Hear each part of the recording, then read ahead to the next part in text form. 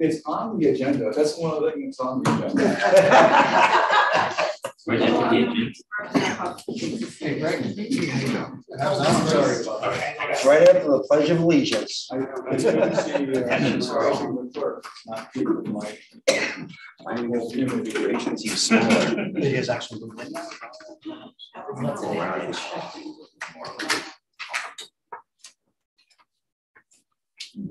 We do have two excused absences tonight. Senator Barney is recovering from an eye injury. And Representative Johnson is oh, and Representative Carter. Sorry, he was another one. Okay.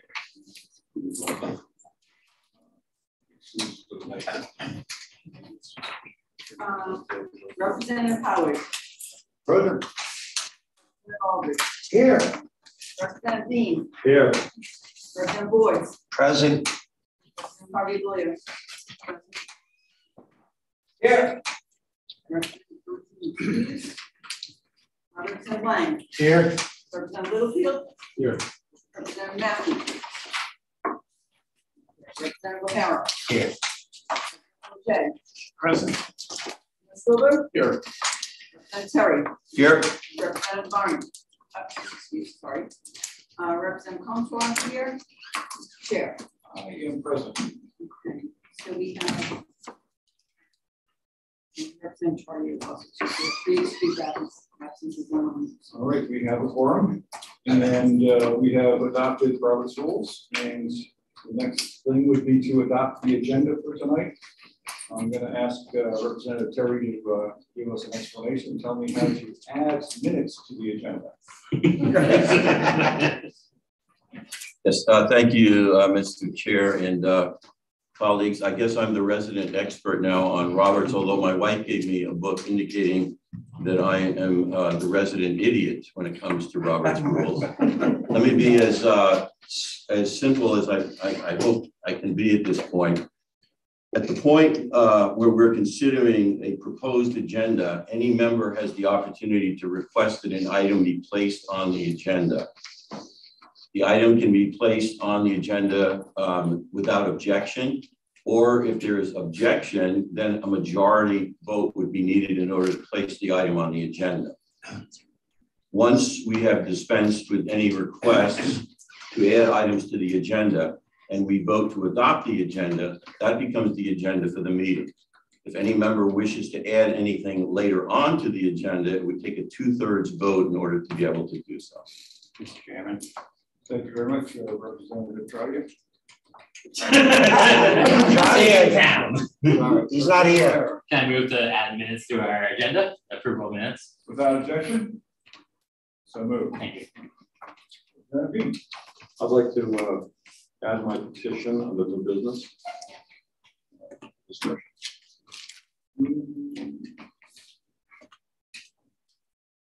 Without objection? So moved. Further amendments? Mr. Chair. Are we going to be discussing this, which was put on everyone's group, under appropriate funds for legal defense, or should we put the Belknap County? I move we add the Belknap County petition for discussion under new minutes. Correct. New business? New business, yes. Petition. Without objection? Added to new business. Further amendments? I move that we adopt the amended agenda. It's not amended. It's proposed now. Tom Day. I'll second that. Join the meeting. Without objection. I'll second that. Okay, so moved. You have to vote. We got to vote. All right, all those in favor say aye. Aye. Opposed say no. Done. The ayes have it. The agenda is adopted. We will now move on to the supplemental appropriation and open the public hearing. You have oh yeah, because we added that. All right, almost like this is database. We have the minutes from April 12th. So move, Mr. Chair, as written and presented. Second. Moved and seconded. All those in favor say aye. Aye. Opposed, nay. Adopted. And record show that all right. Now we'll open the public hearing on supplemental appropriation. Thank you, Mr. Chairman. Good evening, representatives. Nice to see everyone. So on the agenda, we have two primary items. The first is a request of an appropriation amount to Gunstock for $1.3 million to pave the parking lot. This has been an ongoing effort on the part of the County Board of Commissioners as well as the Gunstock Area Commissioners. The Board of Commissioners was gratified to see that the Gunstock Area Commissioners voted unanimously to support this request and to approve this request from their side of it, that this would be money well spent for Gunstock for this significant improvement. I want to especially thank Commissioner Strang for getting up to speed on it very quickly. The size and scope of this project, what it would entail for Gunstock and what it would represent in improvements. And also, again, thanks to Commissioner Strang for generating unanimous support. This was approved 5-0 by the GAC. Initially, we tried to get this project done a few years ago in the legislature. And at the time, the figures we were looking at were around $800,000. Obviously, since asphalt is a petroleum-based product, it's going to come in at somewhat north of that. To what extent, we don't know. President Day from Gunstock will be soliciting RFPs and will apprise the Board of Commissioners and the delegation and the GAC on what those numbers are. But it is our hope and expectation that this appropriation amount of $1.3 million for Gunstock would encompass most, if not all, of the project. It should be noted that right now that is a dirt parking on large, and so it is permeable. So drainage is not an issue.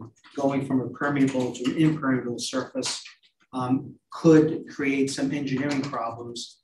But it's been explained to me by members of the GAC and President Day at Gunstock and Pat McGonigal that these are manageable obstacles.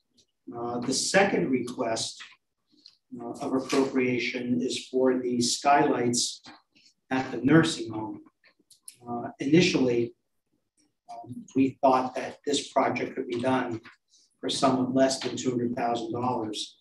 The county administrator solicited 2 bids. The higher bid was $481,000. The lower bid was we anticipated exploring 381. The bid came in at 481. what was the first bid? Oh yeah, it was considerably less. It was close to $200,000. Right. So the county administrator did solicit. She was able to get 2 bids for this project, and one was for just under $200,000. The other was for more than double that at $481,000. When she inquired as to the significant discrepancy, it came to her attention, the Board of Commissioners, that the lower bid was incomplete. It did not encompass the scope of the work and the requirements to get the job done. So the company that did bid the $481,000 did bid the entire job. They did bid it to code with the completion date that was acceptable to the county administrator, and the Board of Commissioners. So none of us here from the county side are happy about the difference in price, and we're not especially happy at that number, but it is an improvement that must be done for the nursing home. And there's no sense in trying to wait. We tried to find a third company to come out and bid. We were unable to, but like most of the other biddings that are going out there for different departments with the ARP funds, the prices go up almost overnight from day to day. So we feel it's important now to support these 2 appropriation requests. in particular, the skylight work for the nursing home.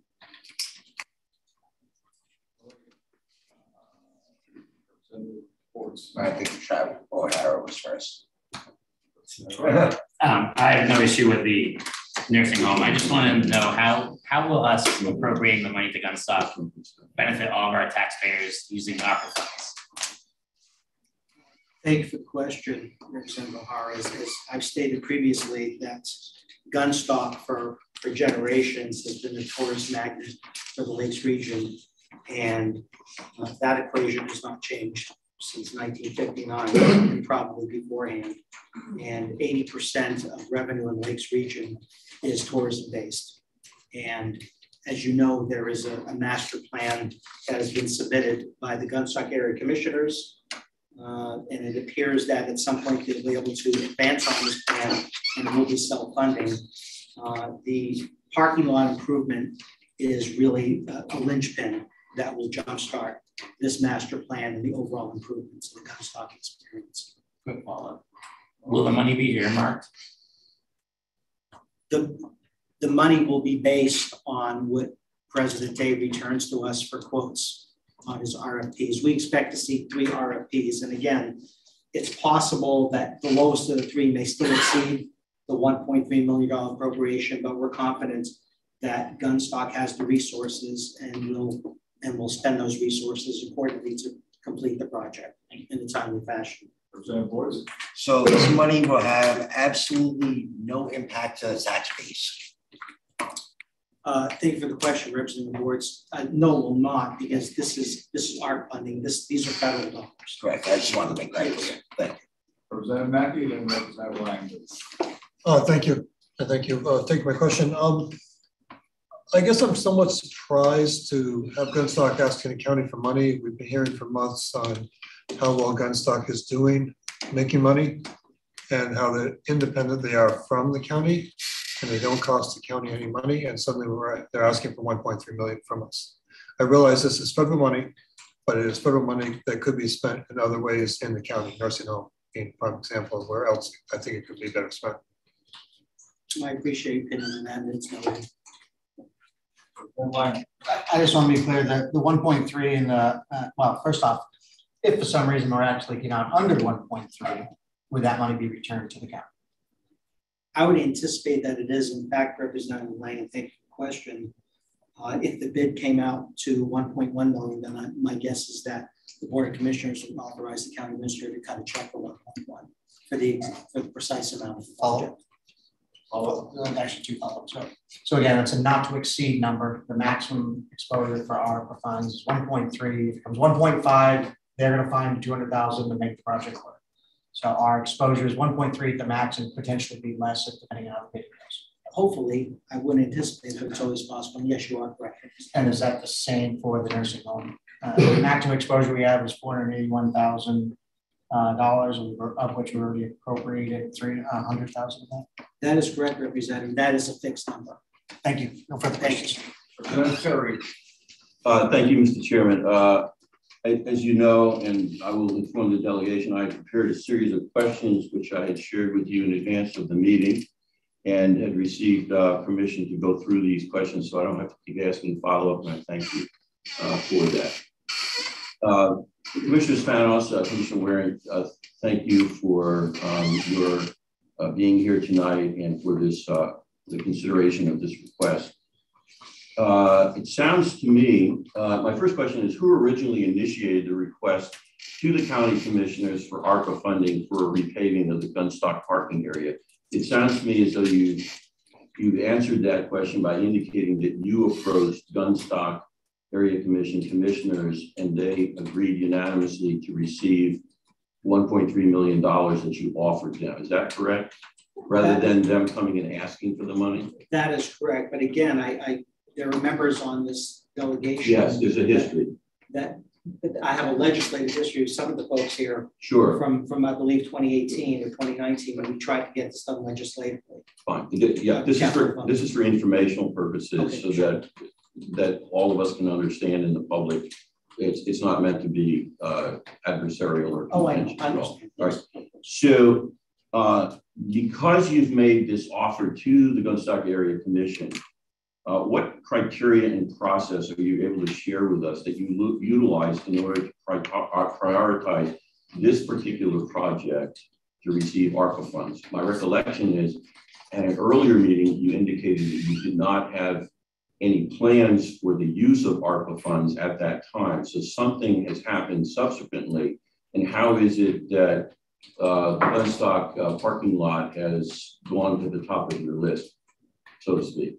I wouldn't say it's at the top of the list. We have, Terry, we have a very long list, wish list from various constituents, organizations, Yes. agencies. We, the Board of Commissioners, are prioritizing Gunstock because of its value and importance to the county. Okay. How did you arrive at $1.3 million to be offered? Good question, and thank you for asking. Again, initially, 4 years ago, the estimate for this improvement was around $800,000. Obviously, we're in a whole new world now. But apart from that, that was to encompass the installation of air conditioning in the lodge, so they could do functions in the summertime. And Gunstock, fortunately, bid on that and got the equipment before there was really a spike in HVAC equipment. And they were able to complete or get that project. It should be completed for around $225,000. So in speaking with some of the area commissioners and Tom Day and Kathy White, we determined that they could carry and manage the expense for the lodge, because probably the full 1.3 that was going to be appropriated, the two projects would have to encumber just the parking lot owing to rising costs for that project. Thanks. Let's just say hypothetically that the engineering study and the paving bids come in higher than $1.3 million. Have you as commissioners discussed what you might do in that eventuality and how much you might be able or willing to, you're prepared to be able to offer so that Gunstock does not have to utilize its own funds, but does to utilize ARPA funds? Or have you informally or formally decided that 1.3 million is your cap? I think it's the sentiment and the unanimous sentiment of Board of Commissioners that this is an appropriate and generous offer to Gunstock, and that Gunstock does have the means, based on the success of the last few seasons, to carry any overage. And it's your understanding that they'll actually be bidding out for this project? Yes, that's something that Commissioner Waring They insisted on. made that commitment. We see these three bids. Okay. Thank you, Commissioner Spanos, Commissioner Waring. Thank you, Mr. Chairman. Representative Dean is next, followed by Representative Hopkins Aldridge. Well, I have a question of the chair first, and then a question of the commissioners. Are these two items going to be dealt with as a package deal, or are they going to be separated? Yeah, that would depend on the motion that is made. And then my question of the commissioners. Wouldn't it make more business sense to put the money, the 1.3 million, towards replacing one of the existing lifts that would get the skiers to the top of the mountain, so there'd be more actual skiing done? Does that make any sense to anybody but me? I think for it to be that's something that Gunstock will be looking at in the next few seasons. And I think that if they continue on the trajectory of success and profit that they have been thus far over the last few seasons, I think they'll be in a very strong position to make those improvements. So you don't think that it would make more business sense to do one of them first before the? As someone who likes spring skiing, I think that the prospect of there no longer being a muddy parking lot is a good marketing tool for Gunstock. Representative Huff. Thank you. Thank you, commissioners. My question is, according to Enabling Act and the amendment to it, which never seems to actually make it to it, which is 1442. In 399.14F, it says, if the commission at any time requests, that's the Gunstock Area Commission, if the commission at any time requests the county convention for an appropriation or for authority to borrow money as provided in section 15, such a request shall be accompanied by a complete budget of expected receipts and expenditures for the current fiscal year. Do we have that tonight? I think we will have that once we hear back from Mr. Day. Thank you. Thank you. Representative Aldrich. Thank you, Mr. Chair. Thank you for taking my question. I'm a little confused. The 1.3, is that going to include the drainage that is going to be necessary when we pay that? Or is that going to be an additional expense? It may be an additional expense for Gunstock, which I'm sure the commissioners will agree to underwrite, but we don't know yet what the exact number will be. I know that sorry, if I may follow, Mr. I know that Mr. McGonigal is going through the due diligence on this now. Thank you for the question. All right, Representative Howard. Thank you, Mr. Chair. And thank you for taking my question. You said you had 2 bids. One bid wasn't a complete bid. Did you give that bid an opportunity to redo their bid so they're in compliance with the actual? Representative Howard, the lower bid, the company that submitted the lower bid, I would characterize them based on the county administrator's discussions with this company as they became increasingly uncooperative as she tried to pin them down for specifics. They were either unwilling or unable to meet the standard required to do the skylight replacement. Oh, I have a couple of follow-ups. Okay, so how many windows are we talking? How many skylights are we talking? 12 windows. 12? I think it's 12. Different sections. And there are several glass companies out there. Granite State Glass, Heavy Industries. There's quite a few of them, and none of them were interested in bidding on this. This is, the county administrator had to step out, but as was explained to the Board of Commissioners, this is very specific work in a very specific environments, namely the nursing home. And it's highly specialized, it's very expensive. As I stated earlier, Representative Howard, we're not fans of this number. It is very, very high, but it's just the best we were able to come up with to get this project done. And the silver lining is this company is well respected, the references are good, and the work will be top shelf. Thank you. Any other first-time questions before we go to the second round? Are we going to hear from the Gunstock Commissioner before we vote on this? When we get public comments, yes. Can we discuss with the Commissioner at that point? Are we going to be able to discuss with the Commissioner at that point? Are we going to be able to discuss with the Gunstock Commissioners at that point, or the one that's here right now? Yes. Representative Force. So I just want to reiterate that at the last Gunstock Area Commission meeting, they discussed all sorts of type of drainage and pavements and so on. There were 3 options that they had. The best was an asphalt pavement. So if people actually attended that meeting, they would have been more aware of what's going on. Thank you. All right, any further questions from the delegation or any for public comments? All right, I will open the hearing for public comments, members of the public, which would include Commissioner Strang. Would you like me to sit up at the table since I think I'm going to be there for a little bit? Sure, come on up.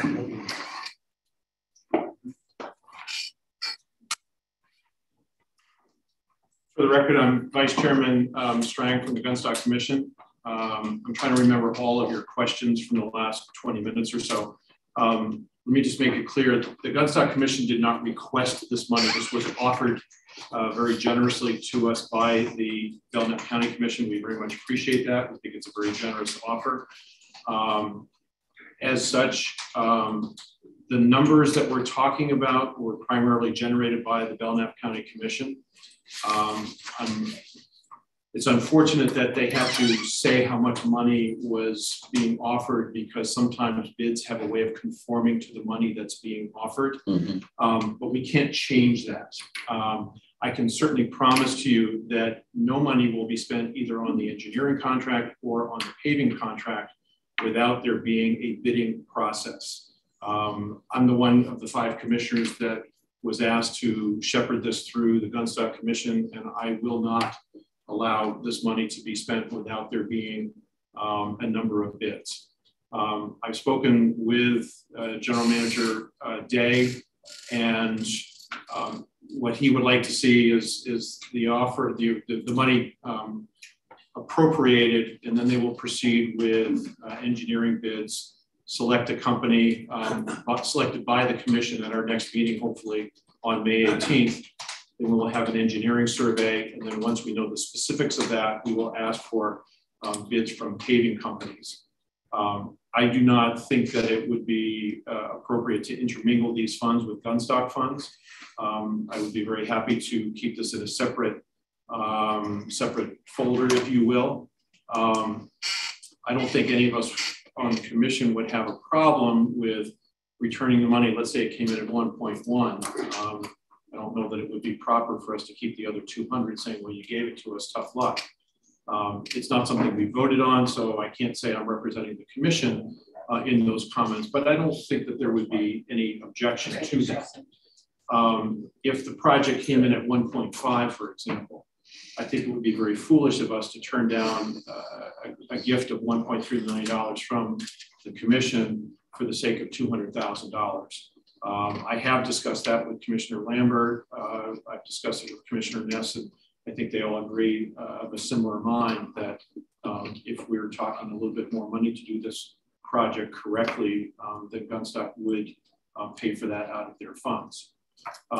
Since we're talking about trying to take a primarily winter-only resort and make it more economically productive, even in the summertime for weddings and other functions, it would be very much an upgrade to get out on a paved parking lot rather than for a bride, for example, to drag her wedding train through a dirt parking lot if somebody wanted to have a wedding there in an air-conditioned lot. So I have to agree. I think this would be a significant upgrade to the resort in general, not just paving a ski area parking lot.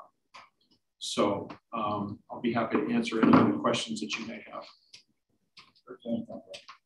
Thank you, Mr. Chair, and thank you, Commissioner, for taking the question.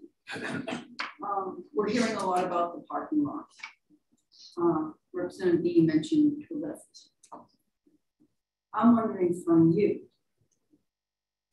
what is the most important thing that should be done at Gunstock, in your personal opinion? Is the parking lot at the top of the list, or is it somewhere in the middle or at the bottom? What is the priority that should be done at Gunstock? You personally?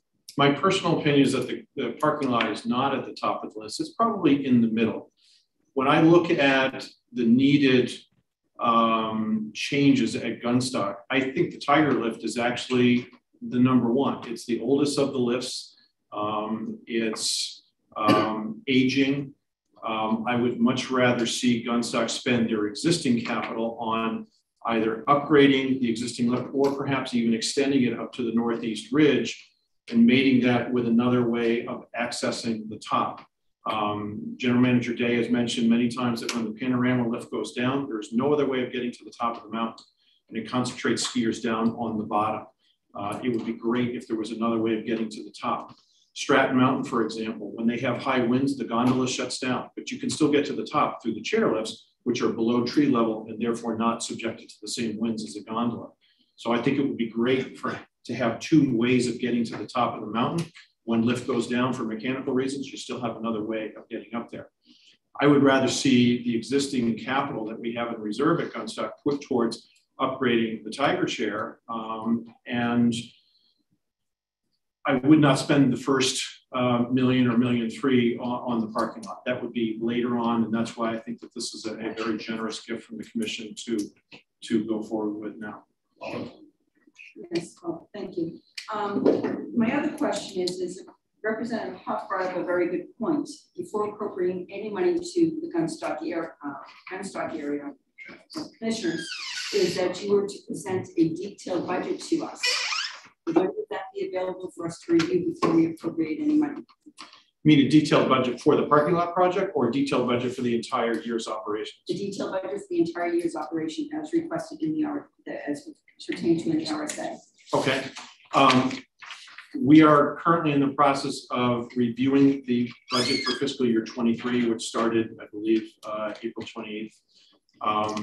We have a request to try and sit down with the CFO, Kathy White, to go over the proposed budget in much greater detail. I have a lot of questions based upon what was proposed and presented to us at the April meeting. So we would like to have that meeting. I think we've kicked out 2 different dates, May 11th, May 16th, but we'd like to have that data in order to be able to vote on a proposed budget on May 18th.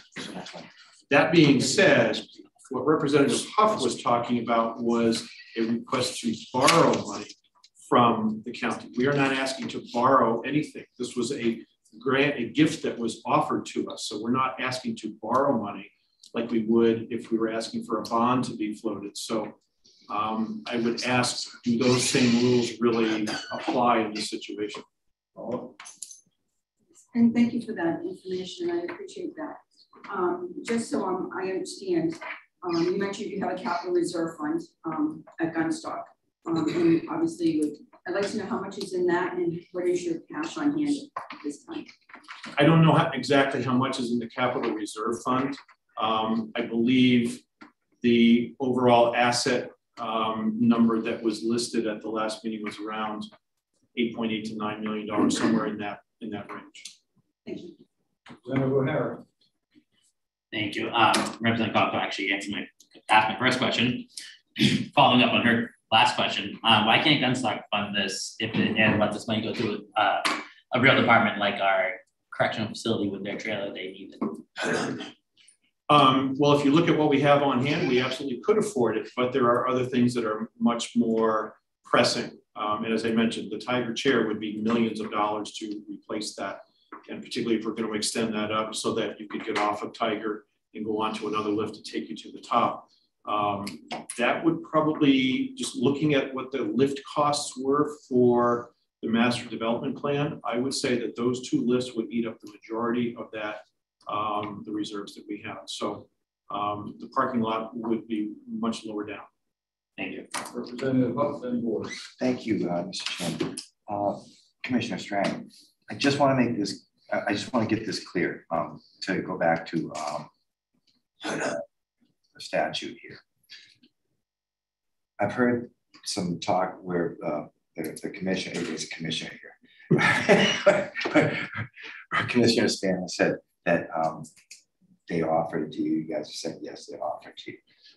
Who actually is requesting this? Is it the commissioner over here, or is it the Gunstock Area Commission? Because if this statute applies to you folks on the Gunstock Area Commission, not the county commission. Do you understand?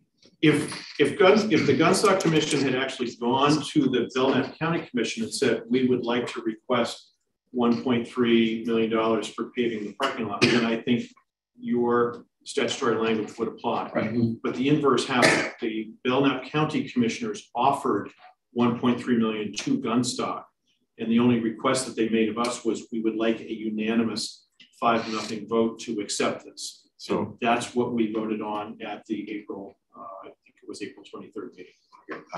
Well, it's a follow-up, but it's a question, I guess, maybe for the chair.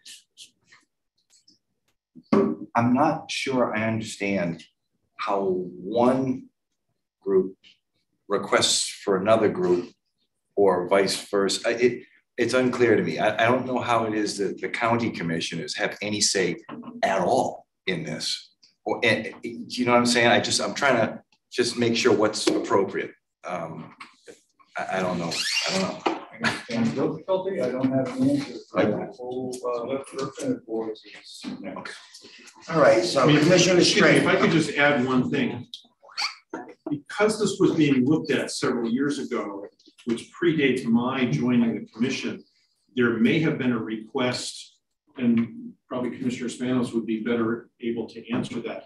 They may be following through on an earlier request from the Belknap County Commission, but right now the offer is from the Belknap County Commission to the Gunstock Commission. I'm sorry, Commissioner Strang, so as you know, I go to all the Gunstock meetings. A lot of this was discussed at the previous meeting. So in your opinion, you don't feel we need a parking lot done?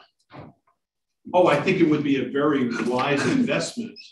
I would say that of the funds that Gunstock has on hand right now, it should not be at the top of the list. I think there are better investments of that capital to upgrade the existing facilities, primarily the Tiger Lift. So, you know, we would put this much further down on the list. And if the Belknap County Commission is offering this now, I would say we would be foolish to turn that down. Thank you, Mr. Commissioner. So in regards to the parking lot, I go to Gunstock all the time. It's a mud pit. So the commissioners are offering you $1.3 million towards it, and you feel that is suitable, a good amount of money for that renovation of the parking lot. I would be able to better answer that once I see bids. The first step is, if the money is appropriate, we go out and bid this out to engineering firms. Then we select one as a commission, and they come in and say, okay, if you want to pave this surface, you need to have drainage here. Maybe you need to terrace it because putting it in one surface is not a good idea. Yep. There may need to be 2 tiers. This is what you need for runoff. Then we take those recommendations and we put that out for an RFP from a paving company to give us a price. And I think it would be sensible at this point that we also put lighting in the parking lots. Since probably with pavement, we're going to have parking lanes, so people need to see where they're going. I don't know, maybe you put some charging stations in for electric vehicles. You know, those are all niceties to have. But one more follow-up. So at the last meeting, Gunstock Area Commission meeting, I forget what the gentleman's name was, but he discussed 3 different ways they could do the parking lot, and that was Mr. McGonigal. Yes, and he said the asphalt would be the best way to go because of the drainage and all those issues. Mm-hmm. And you agree with that decision? I spoke with Pat several weeks before. I was actually very impressed with the knowledge that he had. I think it was felt by all that that would be the sensible thing to do, was to not go with ledge pack, which is basically, you know, crushed stone with some dirt in between to compact it. You know, it's what I have on my driveway at home, but is that going to last 10 years no. or have the same longevity as asphalt? I don't think so. So I was not surprised to hear that from Mr. McGonigal. So, and by the way, he is available on Zoom. So if you, I didn't even realize that. Okay. think that this is more appropriate for him to answer, you can direct that to him. Okay, thank you. I felt that asphalt was probably the most sensible surface to go to. That's the vibe I got too. Thank you. Thank you, Mr. Chair. My understanding is that this money that's being requested are ARPA funds, not general funds of the county. And so the question I have, and I don't know whether GAC commissioner or the county commissioners or the county administrator can answer. Is there a deadline? My understanding is we have the ARPA funds in the county's bank accounts. Is there a deadline by which those funds must be allocated and dispersed, or it has to go back to the feds? Representative Silver, thank you for asking that question. Yes, the funding timetable sunsets December 31st, 2024. Follow up. Okay, this is a question for the Gunstock Commissioner. If we were to approve the $1.3 million from ARPA funds to the Gunstock Area Commission, and it goes from the county's ARPA fund account, would the commission, Gunstock Area Commission, accept a condition that those funds be placed in an interest-bearing separate account until such time as you have the bids on the engineering and the paving, and they have been approved by a majority vote of the Gunstock Area Commission before any funds are dispersed? Would that be agreeable? Well, I can't speak for the commission because we haven't voted on that, but I would be happy to support such a request at our next meeting. And further, that if there's any surplus of the 1.2 million that can come back to the county's ARPA account, I would be happy to support a similar proposal. I don't think it would be I don't think it would be fitting in fairness of this generous offer to keep extra money that was left over if we came in under budget. Yeah, if I may, another possible solution to that question, Representative Silver, is instead of a 1.3 transitioning from the Belknap County funds directly to the Gunstock Area Commission upon approval, it could certainly be set up that the Gunstock Area Commission submits back to the county commissioners to be reimbursed for their expenditures not to exceed $1.3 million. So therefore, the delegation as well as the commission is controlling 1.3 because the consensus and the vote of the Board of Commissioners, county commissioners, certainly is we want to fund the projects for the parking lot up to $1.3 million. That's why I was certainly adamant that I wanted RFPs, and my train of thought is certainly we would be expending those funds as they are needed, not we're going to give them 1.3 and then hope the project is done and comes in where it's at. My concern is that if we don't transfer the money from the county to the Gunstock Area Commission, that an argument by the feds might be made that we missed the deadline, we didn't properly allocate it, or anything like that. If we allocate the funds to the Gunstock Area Commission with these conditions, it's out of the county's ARPA funds. We've moved the money, we've done the ARPA appropriation, and we've gotten the county commission out of it and left it to the Gunstock Area Commissioners to decide how to expend it. You know, subject to getting proper bids. I just don't think it's a good idea to keep it in the county. It's right now it's in the county coffers.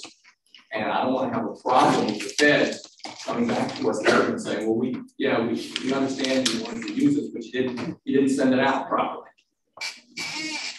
Representative Howard and Representative Thank you, Mr. Chairman. Just a couple of comments.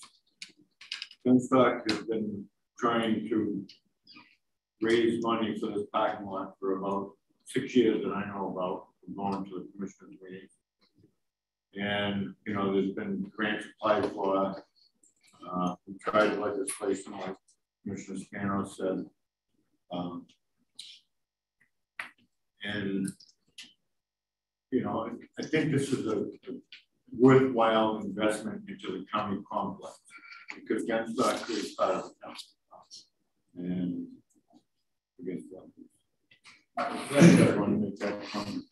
so this gets really complicated because we've got three parties involved here. Well, maybe four, including the federal government. What I just heard is that the funds have to be utilized prior to December 24th or appropriated to be utilized. Is that correct? That's correct, Representative. So I'm also correct in understanding that effectively we've got a whole other year and a half. 2.5 years before we have to even begin to worry about money going back to the federal government because it's not being used. What we have to worry about, Representative, is inflation. Right. So that is why we don't want to go any further with this. I understand. The cost is going up by the second, literally. And that's not where I'm going with this, but just to allay any fears that you might have into that. That's not suggesting delay here. So what we have heard, Commissioner Strang, is that you have accepted a gift of effectively up to $1.3 million because you might not need the entire $1.3 million. You've indicated, I believe, correct me if I'm wrong, that you're going to proceed to you and your colleagues to put this out to bid. Do you believe that in order for you and your colleagues to feel confident about moving forward with this proposed project, and to put it out to bid, that you would actually need to receive those funds to do so? Or would the fact that the commissioners have indicated that they're willing to provide you with effect a $1.3 million gift courtesy of the federal government and a consensus of or a vote of this delegation in support of that project, that you wouldn't actually need to receive an affirmative vote this evening to do that, to actually to authorize the transfer of that money? If I'm understanding your question correctly, I can say that the mountain would like to have confirmation that the Belknap County Commission is going to proceed with this grant with approval of the delegation. We will then take the next step, which is to request bids from engineering firms. And I would like to be able to have a vote of the commission at our May 18th meeting to select one of those bids and have an engineering firm start right away. I would hope that it would only be a matter of a week or two for an engineering firm to say, this is what we think you need to have done, such that we can then put that out for a request for proposal from paving companies, such that we can get those bids to review at the June commission, Gunstock Commission meeting. I'd like to do this as quickly as possible.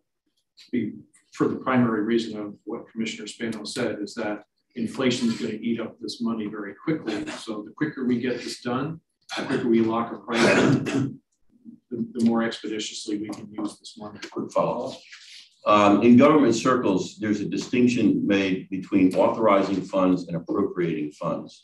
Would you be comfortable if we were to vote to authorize $1.3 million, the approval of and authorizing $1.3 million, and then actually appropriating the exact amount once you give us or give the county commissioners the low bid that you would like to see accepted? I don't see that being a problem. I think if we were to select an engineering firm at the May 18th Gunstock Commission meeting, then even if we had to pay for that up front, you know, I have to admit some ignorance. I don't know what an engineering survey would cost, but what would it be, $10,000, $20,000, $30,000 tops?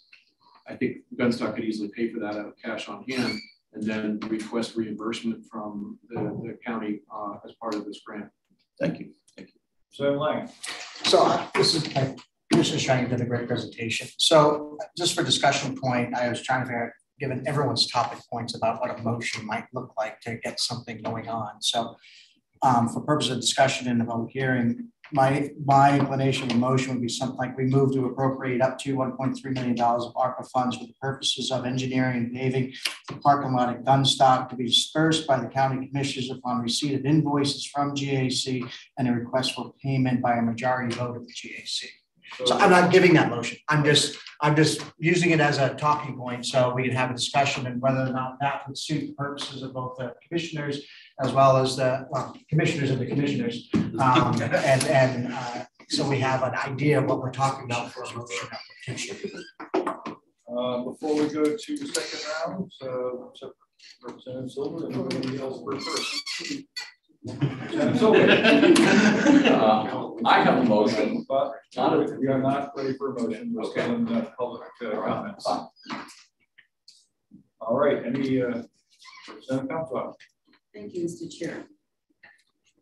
So I'm listening to all of this discussion about this parking lot and how it's a great investment, but yet I spoke to you, Commissioner, and you said that the parking lot is not at the top of the list, it's more towards the middle of the list.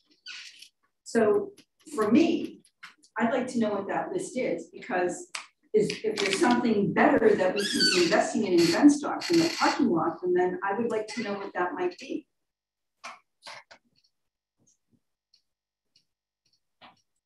So I don't know. I mean, that is my question.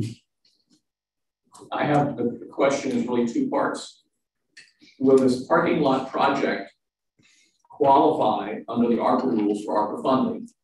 And will the other items on this list, this wish list that might be higher up, will they qualify for ARPA funding? I'm going to have to decline to answer that because I believe that list is held by the commission, and I don't have the answer to that. Representative Silver, the parking lot project does meet the federal guidelines, criteria. What about the lift improvements? Yes. Short answer is yes. Lift improvements would also. Yes. Representative Gunther? Yeah, this is for the Commissioner Warren and Commissioner Smith. When you decided to come before the delegation for the parking lot, did you go to the commissioners, the Gunstock area commissioners, and ask them what their priority list was first? No, we did not. Representative Howard and Ford. That was on the list.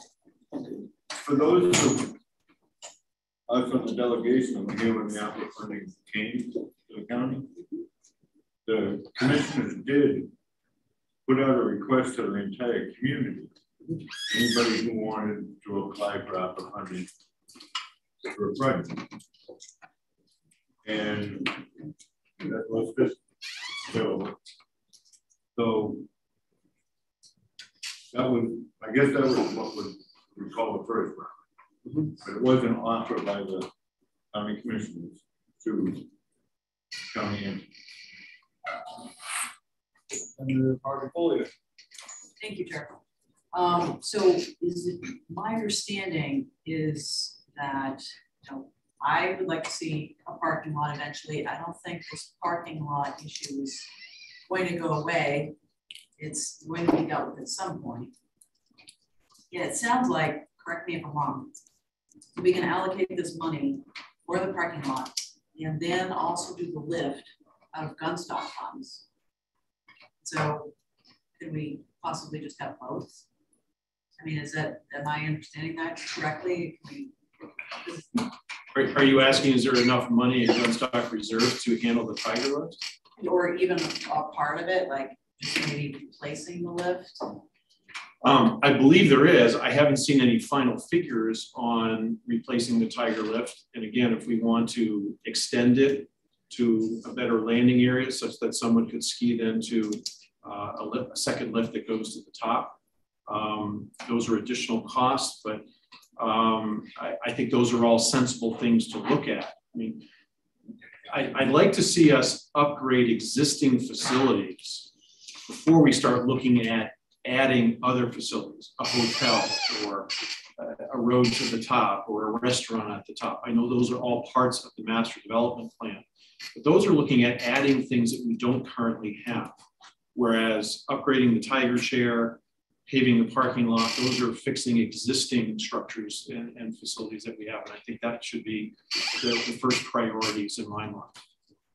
Just one quick follow-up. So does it really matter if we took this money, SARP funds, and used it towards the Tiger lift, and then Gunstock took their reserve money and worked on the parking lot? I mean, it's kind of like, but it's all the same to me.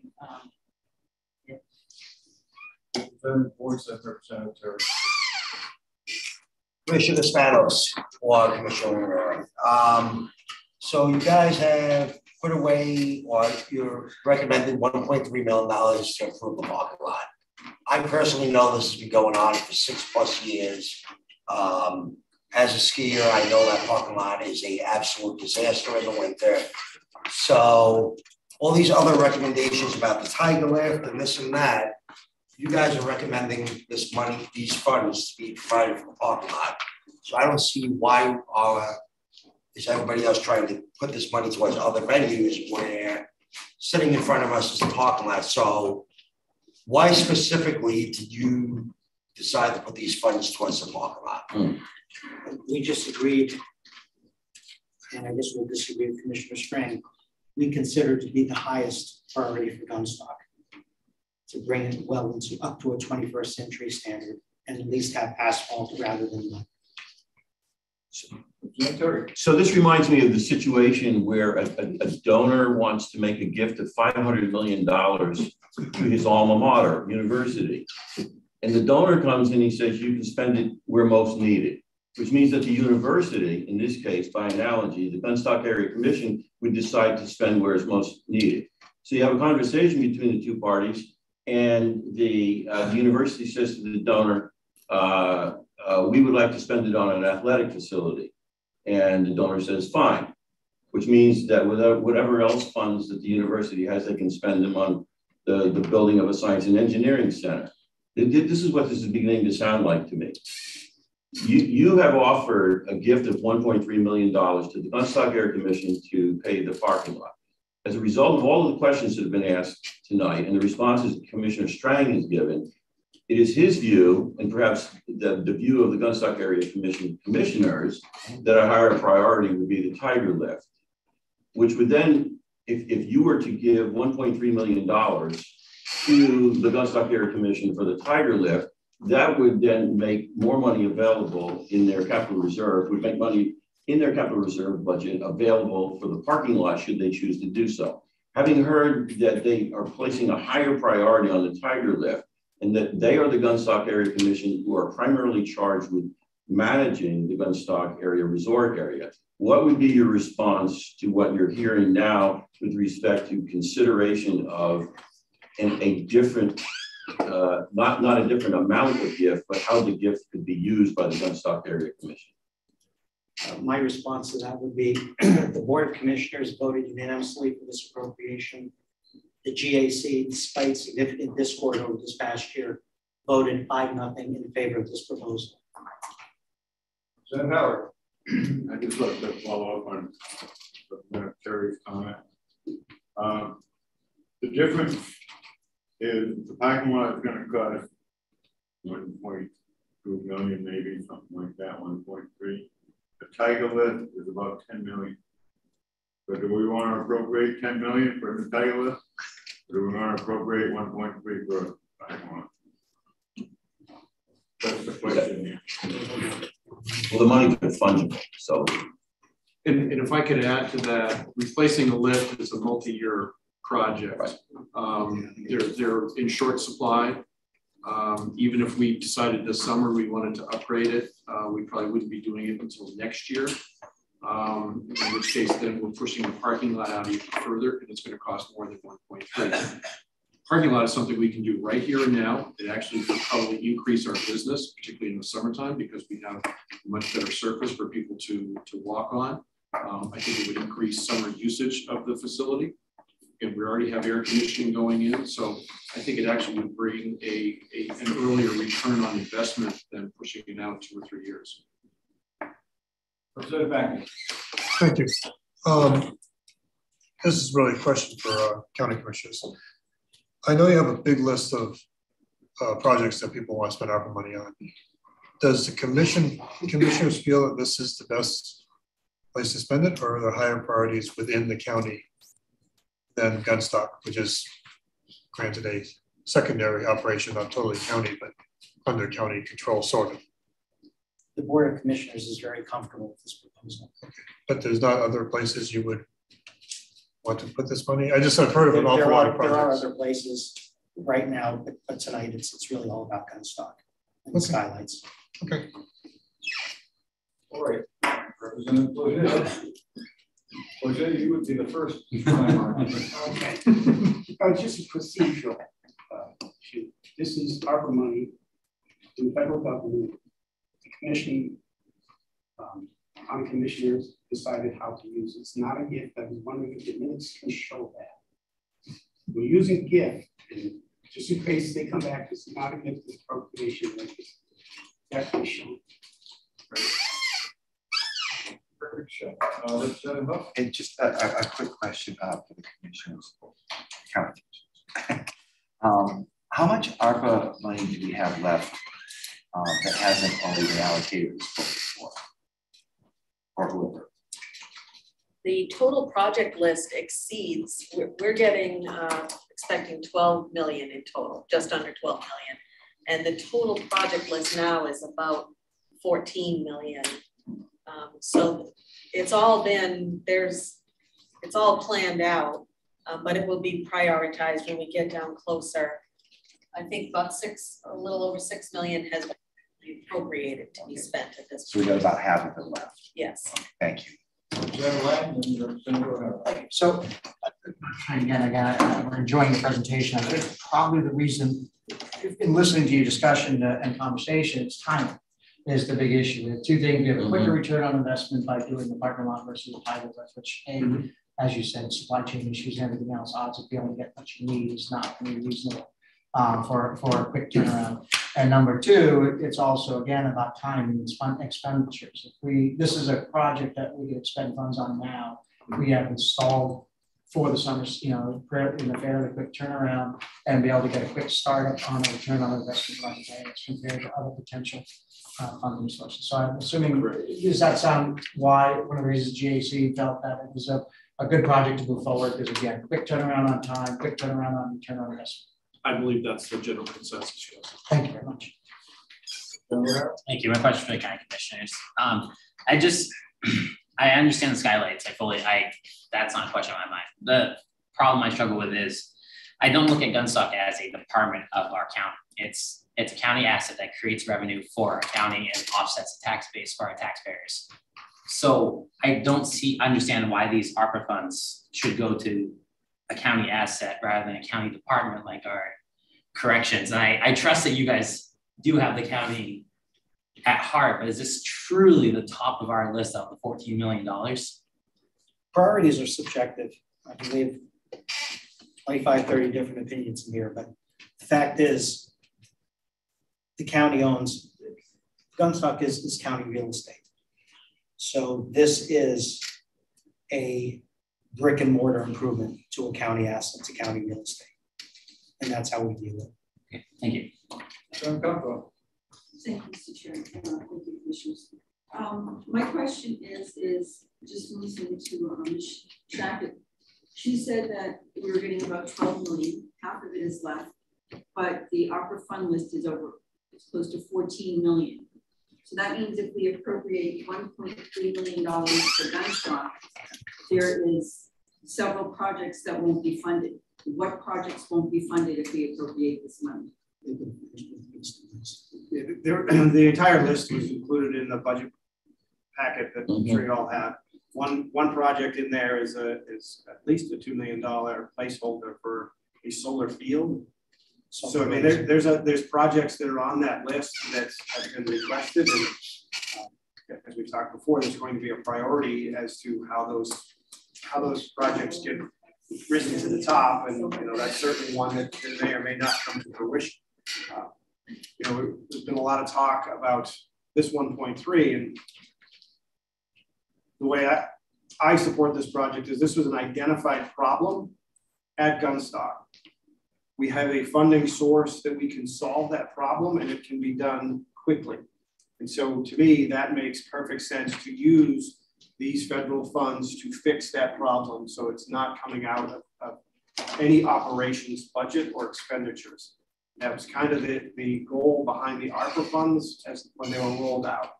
They were not to be used to offset operating expenditures or operating costs for any agency. It was for economic development and to get these funds back into the community as quickly as possible. So that's why I support this 1.3 for this project to repair and fix that parking lot at Gunstock.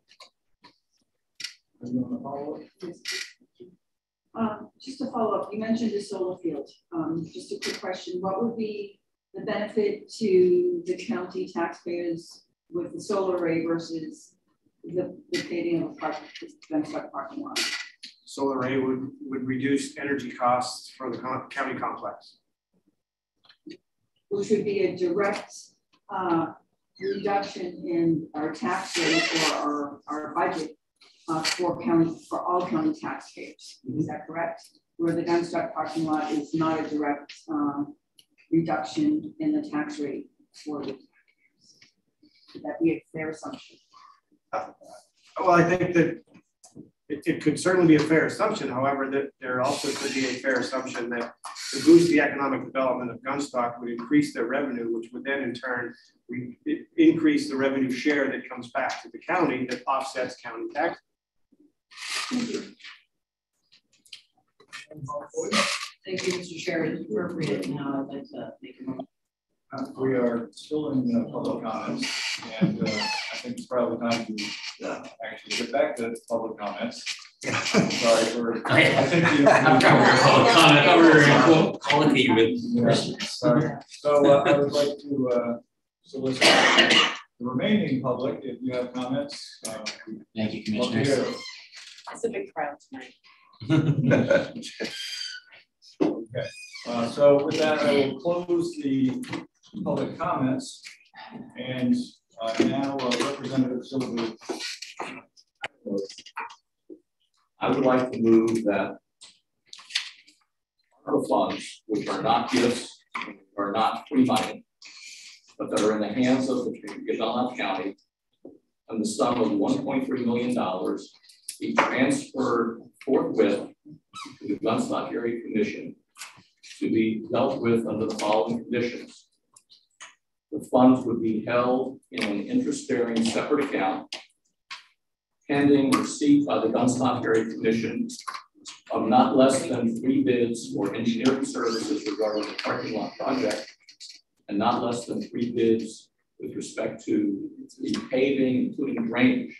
Bids meaning true bids or request for proposal, and then only after a request for proposal or bid has been approved by a majority of the Gunstock Area Commission, would those funds then be withdrawn from that account to pay those items. And if the project is completed for under $1.3 million, the surplus would be returned to the county's ARPA funds. That's my motion. Second. Second. Second. Any questions? Discussion. All right, so the motion being made, Representative Silver, do you want to discuss your motion? Yes, I would like to. I don't want to take a chance that for some reason, some technicality, the feds try to recapture the money because we haven't appropriated it. I want to get it out of here. If there's an agreement that this is a useful project that qualifies for ARPA funding, and we've got the ARPA money, let's give them the ARPA money. We've gone through the process in the past 6 or 8 months of putting people on the Gunstock Area Commission with varying degrees of expertise in different areas. Let them decide on a business-like basis what is appropriate bid or request for proposal for engineering services and for paving. And if it turns out that the engineering services and the paving comes in from the total cost of more than $1.3 million, they can come back to us and say, hey, we are short, or we think we can do it with this. But let them run their business. Let them run their business. It's not our business. It's our boards. I'm completely against transferring money over to Gunstock Area Commission prior to them having a solid bid and something they agree upon. Are we just handing money to people to do what they please with it? I mean, I don't like this idea at all. I agree with Representative Boards. Wait, can you say that again?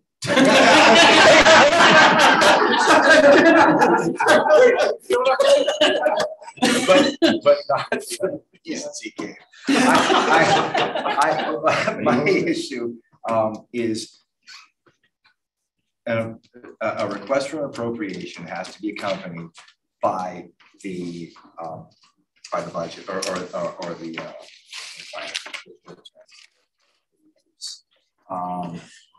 yeah, a complete budget. The reason that that's in there, the reason that it's for that is so that we can make sure that it's warranted, so that we can check out that something else can't be paid.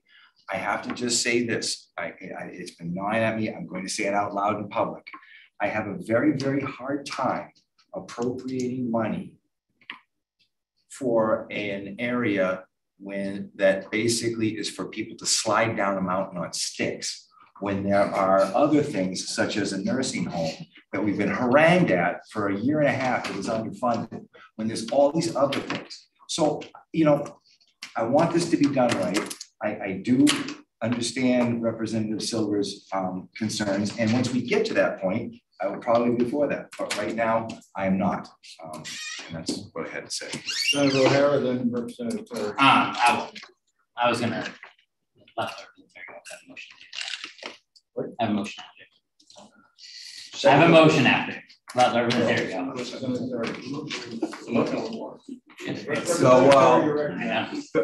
thank you, Mr. Chairman. First of all, let me say how much I appreciate the levity here a few moments ago. I'm still pinching myself. I've been here long enough so that I appreciate what just happened. More seriously, Mr. Chair, with respect to what's happening right now, just want to point out that not only is it practice to allow the maker of the motion to speak first to his motion once it is, or her, once it is seconded, but also it's customary before the vote to allow the maker of the motion to have the last word under Roberts.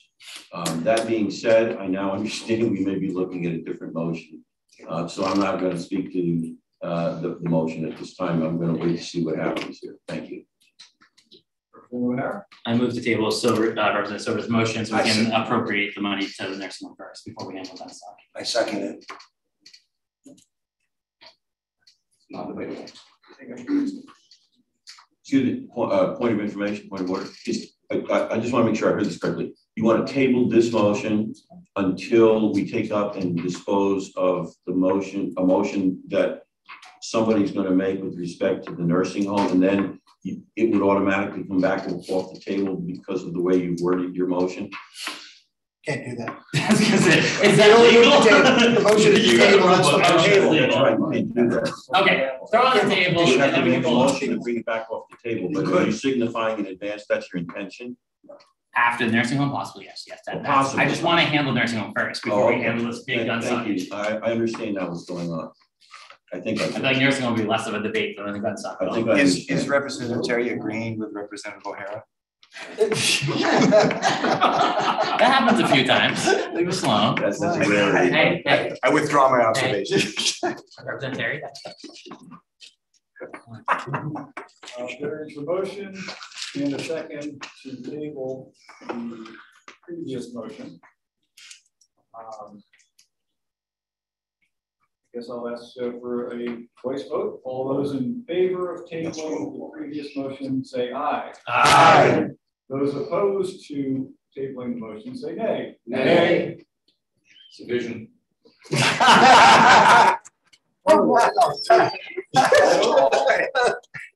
What do we do? We first have to have a ruling from the chair before you ask for a division.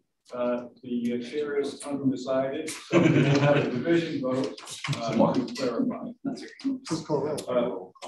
No, they roll call, you Yeah, do roll. That's fine.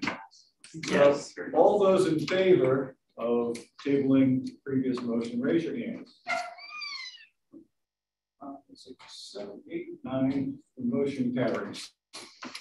Do I need the nays? All those opposed, say nay. Raise your hand. The ayes have it. So the motion being tabled. Representative Howard. The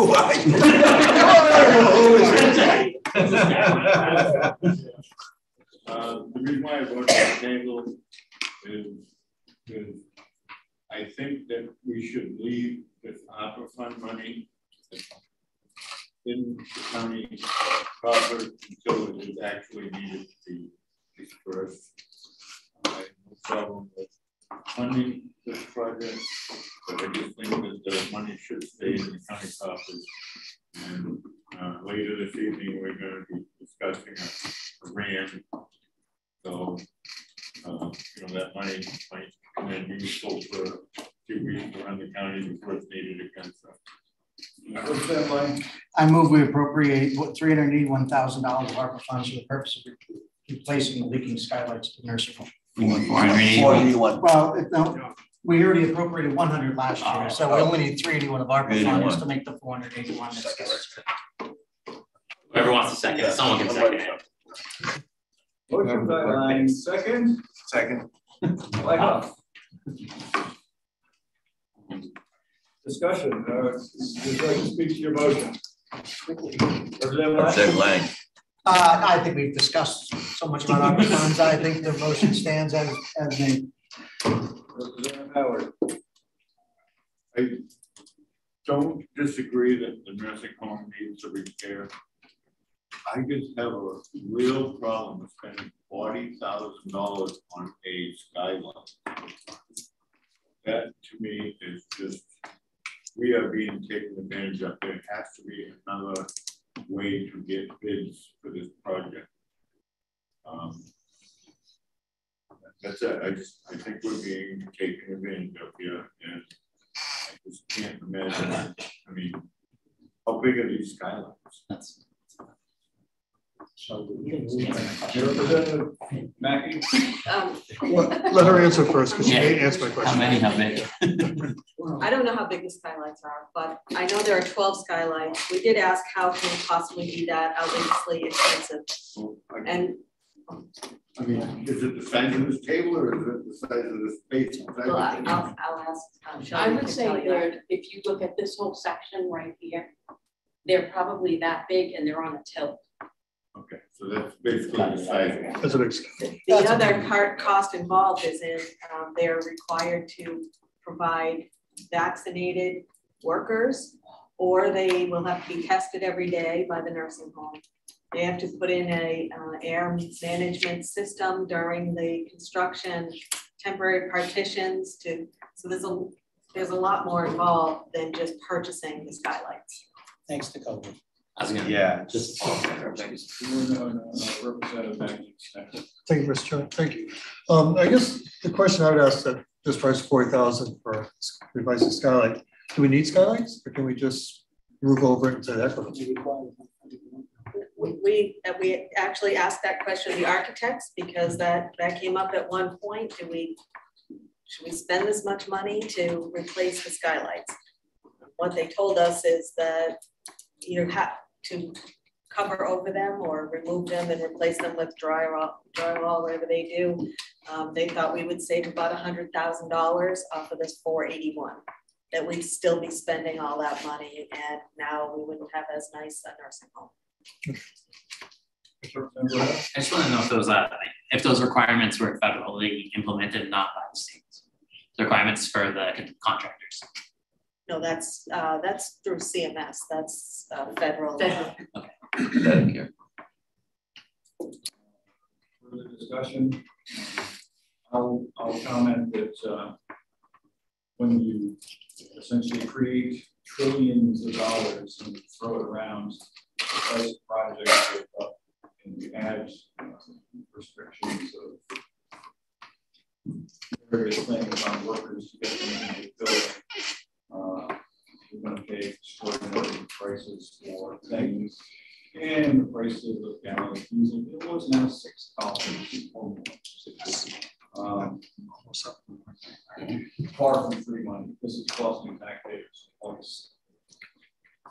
With that, Mr. Chair, last word.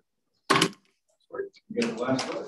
So I just want to make a single comment of replace blinking skylights. I was talking about buckets in the hallway, right, to catch rainwater as we come into the spring season and rain. So I think this is an appropriate appropriation to deal with the issues that are going on.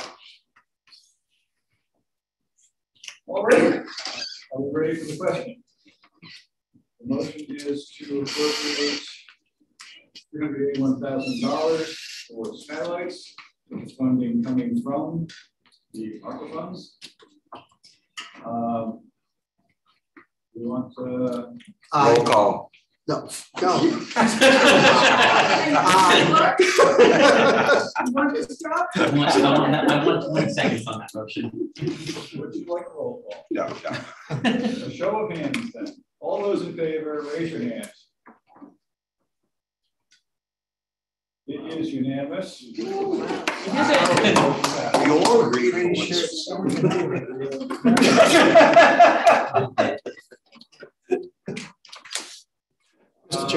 Mr. Chair. Representative Lang.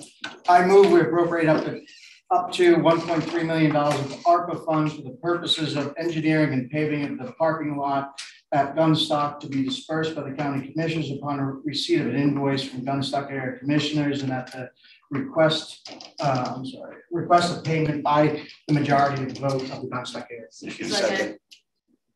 Seconded by Anyone. Any of us. So Barbara, do you want that again? Give it to me after. If you have it written, can you? I have it written. It's second. We have a motion and a second.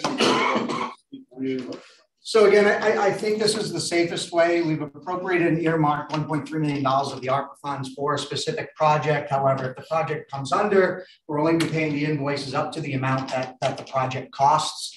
I think I'm a little, previous motion, I'm a little concerned that we're reaching into the GAC and start telling them how they're going to be running their operation. So I was a little concerned about the last motion.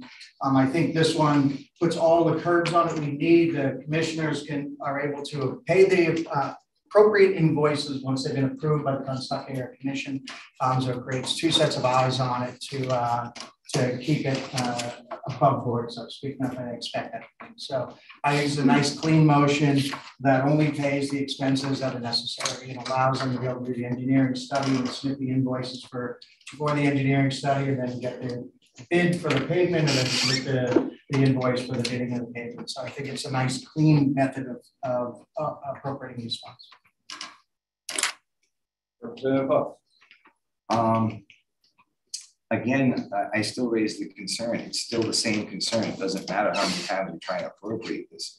Although I may not be, for or against it this moment, it has to be done the proper way. And it's the Enabling Act. Everybody likes to go back to it.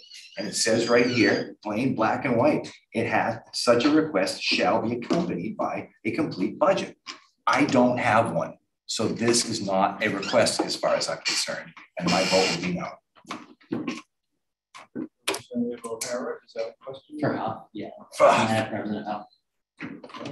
Is that a request from Gunstock to us or us to Gunstock? I don't have the name. It has to be, Gunstock is making the request for the money.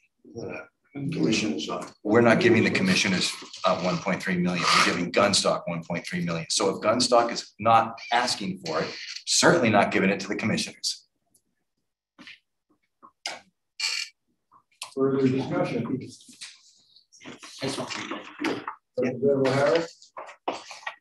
Well, sorry, just trying to get people quick.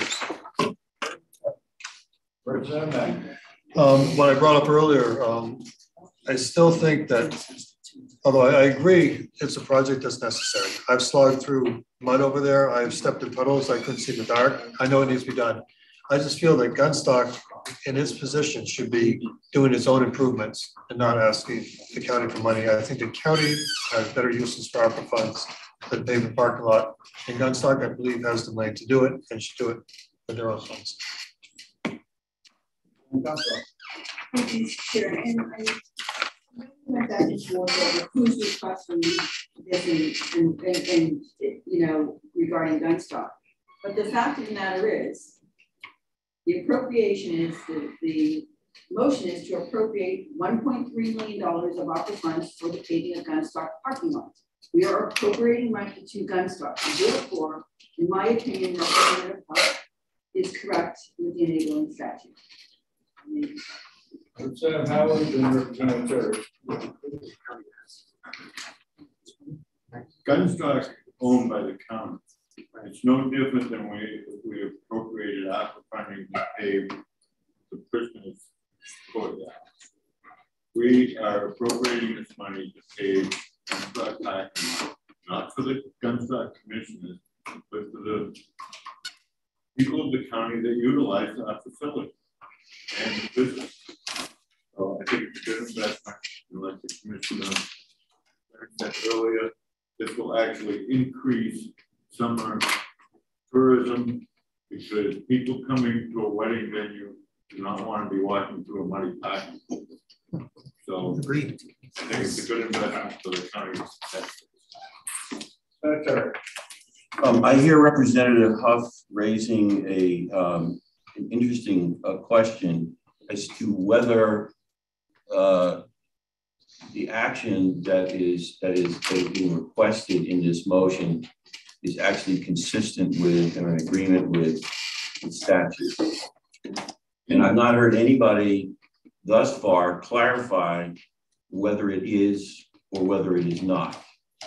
So unless somebody can do that, I'd like to revert to my a way that enabled us to be able to do something without delay if it was okay to do it. And so that it did not necessitate another meeting. And the phrase that we used in my presbyteries was, if the way be clear. In other words, Representative Lang's authorizing motion would go forward if there's no conflict with the statute. If there is conflict with the statute, rather than to have us be repudiated in terms of what we've done here, the chair would make an inquiry of the county attorney or the attorney general to get a legal opinion as to what is contained within the motion is legal, or whether Representative Huck's question is actually accurate in his view that it's not. So I would like to ask Representative Lang if he would be willing to add the phrase, if the way be clear, to his motion, so that we don't have to, that would be an amendment to the motion. Before we go there. Yes. If you wouldn't mind a little thought process. Sure. Myself.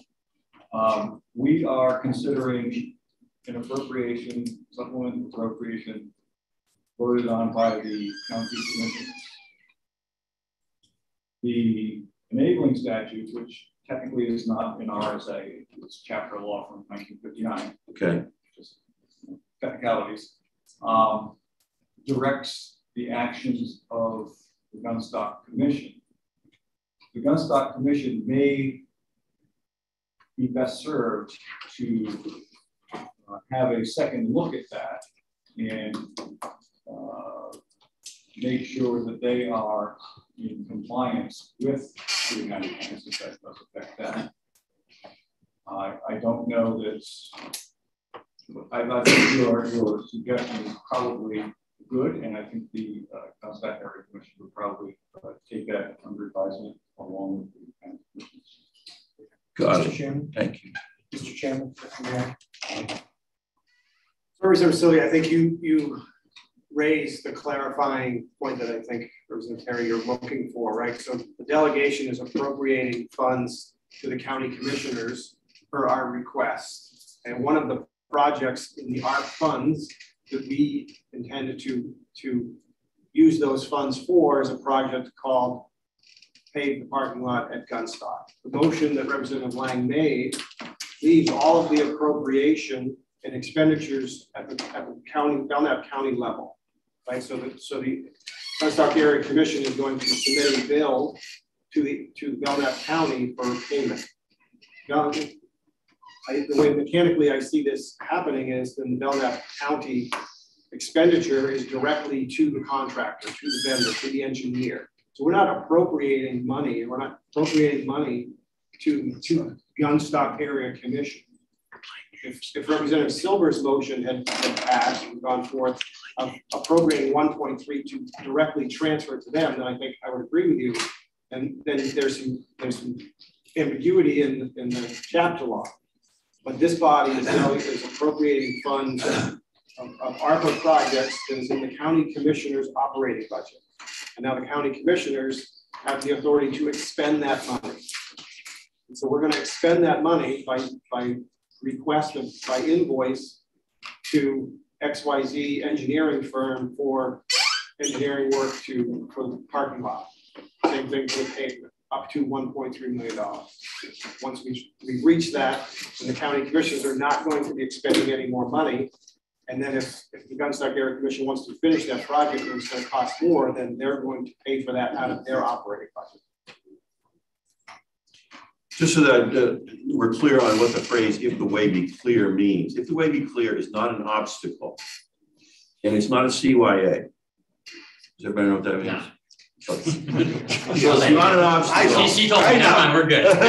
She told me. So it's not what it is. If the way be clear is not an obstacle, what it says is that if there are any unresolved questions, they will be resolved in good faith by any parties for whom there appears to be an unresolved question. So it doesn't prevent the action from going forward. It's a kind of a seal of assurance that everything will be done properly. And if there is an obstacle that comes up, by someone challenging and getting a favorable interpretation at variance with what has been spun out here in the last few minutes, then the things do not go forward until that question is resolved. So I look at it as not being an obstacle, but being friendly. All right, so that was not the motion. I didn't think it was, you were saying it was appropriate at the moment, but I'm ready to ask Representative Lang if he accepts that as a friendly amendment. If he does, it becomes part of the main motion. If he's opposed to that, then I'm going to have to propose. Let's finish our conversation. At the end of our conversation, I'll decide whether I want to amend it or not, if that's okay. What I think there's still people talking, so. Oh, you mean at the end? At the end, before we vote, we can make a decision. Representative Boyce. All right, so this is for Commissioner Strang.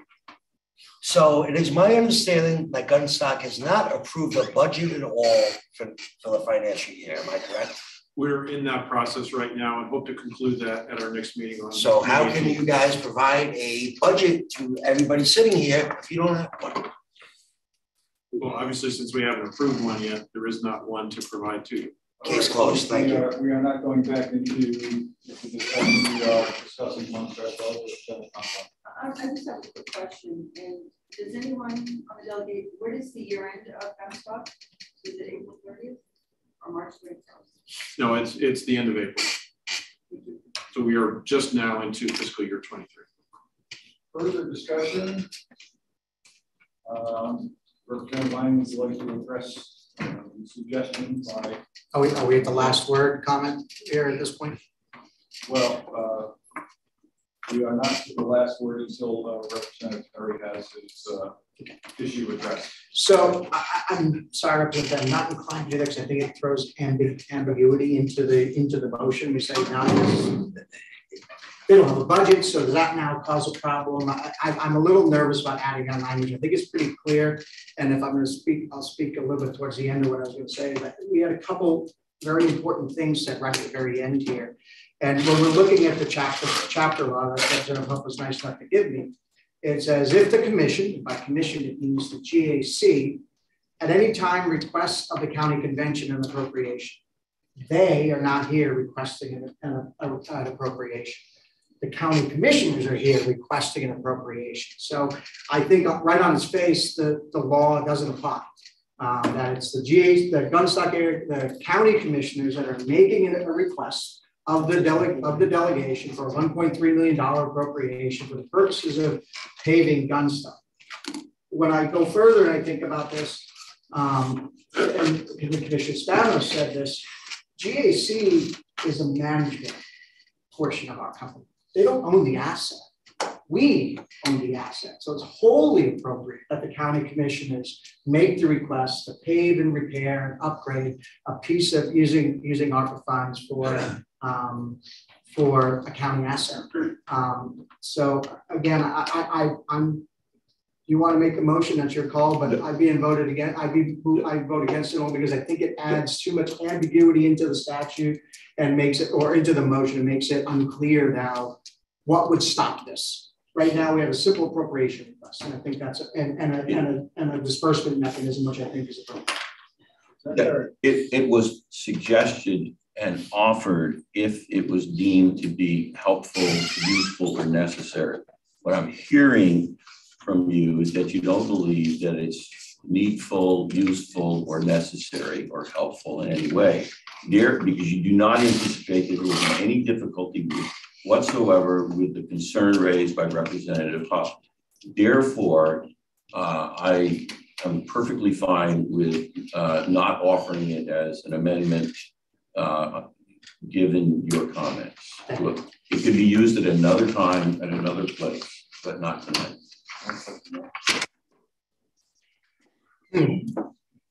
Representative, see anyone else first time around before Representative Huff gets number 2? Yeah. Go ahead, I'll Thank you. Mr. Chairman, I just gonna throw this out one more time. Representative Lang makes an eloquent argument. This delegation has run into a few stumbling blocks for maybe paying attention or not paying attention to certain laws or enabling acts or things that we are bound by.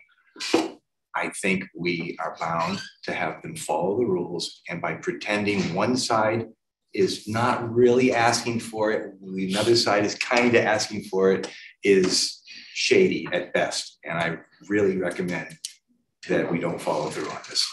That's my speech. Out of consideration for my colleague, I do offer as an amendment, if the way be clear, because it's not an obstacle and is not hurtful in any way. I offer the amendment, if the way be clear. If it's seconded, I don't think I need to continue to speak. Second. Second. Seconded by Representative Aldrich. Discussion on the amendment motion. All those in favor of the amendment to add the way be clear, raise your hand. This is on the amendment, sir? Yes. On the amendment. 6. Those opposed, raise your hand. 5, 6, 7, 8. The motion fails. Back to the main motion. Mr. Chairman. I move the table motion. I feel like we don't know what we want to do with them, so I feel like all of us are up in the air about this 1.3 million, or at least a big chunk of it. For a second. Second. Motion to table by Representative O'Hara, second by Representative Aldrich. Discussion. Sorry, no discussion on a table motion. What's my clerk doing? Sorry. Page 11. I make a motion to All those in favor of the motion to table, raise your hands. 3, 4, 5. All those opposed, the motion fails. So back to the main motion, and still being open to discussion, I'd like to point out something that hasn't been discussed on this. When we talk about the budget of gun stock and the funding, this parking lot project is certainly a useful project, and the money will certainly be well spent. Depending on how far over it runs, and I suspect that it will, and we'll have to shell out a bit more on top of the 1.3. The next question I'll let to replace title. Sounds like it's the next priority. Thank God. And the cost of that, possibly $10 million for that, which is going to require bonding, and the Gun Stock Area Commission will have to come back to the delegation at some future point to look for that funding.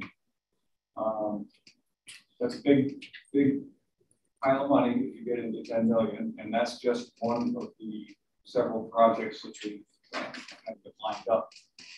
This is where we ran into trouble in 2000. There was a lot of debt and a couple of bad snow years. So I just want to make sure that we are keeping that in mind as we go forward.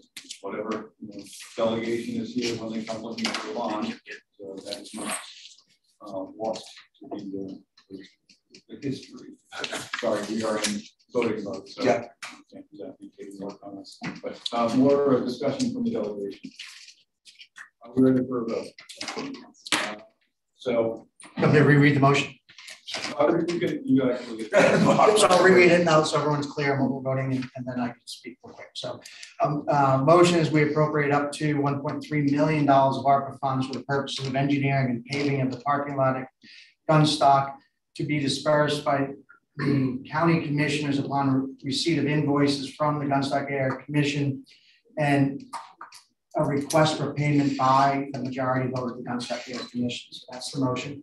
Again, I think it's pretty clear that this project is needed. It's a problem that's being solved using federal funds and no direct county tax rate increase, and I think it's appropriate. So I'd ask y'all to vote yes on the motion. I will ask the clerk for a roll call.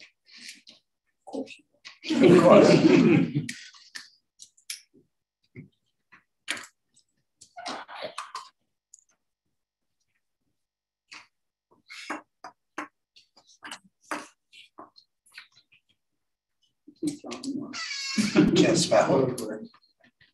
Good, you slow down a little bit.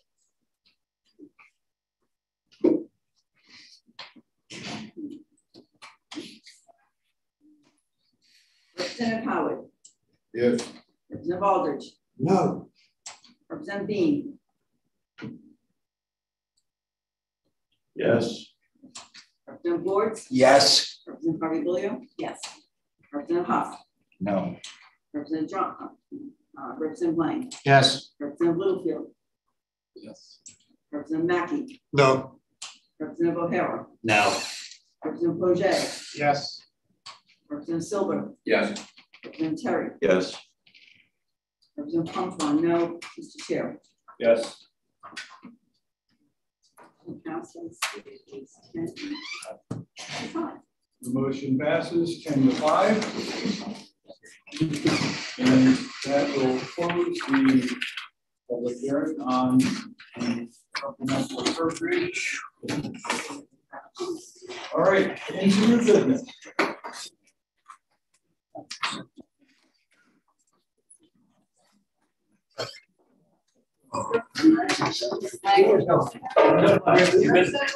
Yes. I figured bring my chicken scratch, you're welcome to it.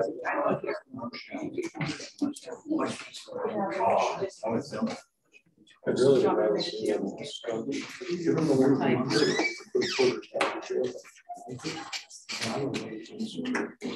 All right, are we ready for the next order of business? A motion, Chair. Having appropriated a contingency fund to meet the cost of unanticipated expenses, and as authorized by RSA 2413 Roman 2, we request that the executive committee authorize the expenditure of an additional $30,000 for payment to Cleveland Water and Gas for legal services delivered.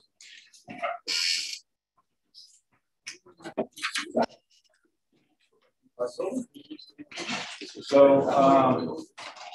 as a point of discussion, we have a bill from Cleveland Water Gas, and they capped their services at $50,000. I think the actual billing ran a little over 1,000 more than that.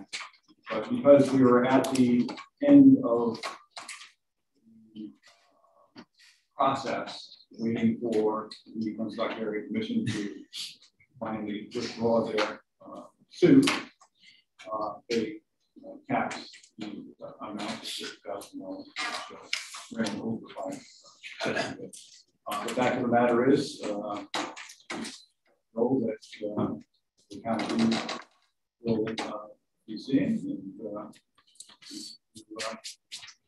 pay for the expense of the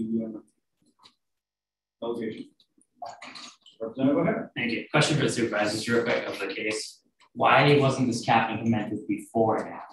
Like, why wasn't a $20,000 cap implemented when that's what we passed? So the motion for $20,000 was $20,000 without further action. Tonight is further action by the delegation. The motion was maximum. I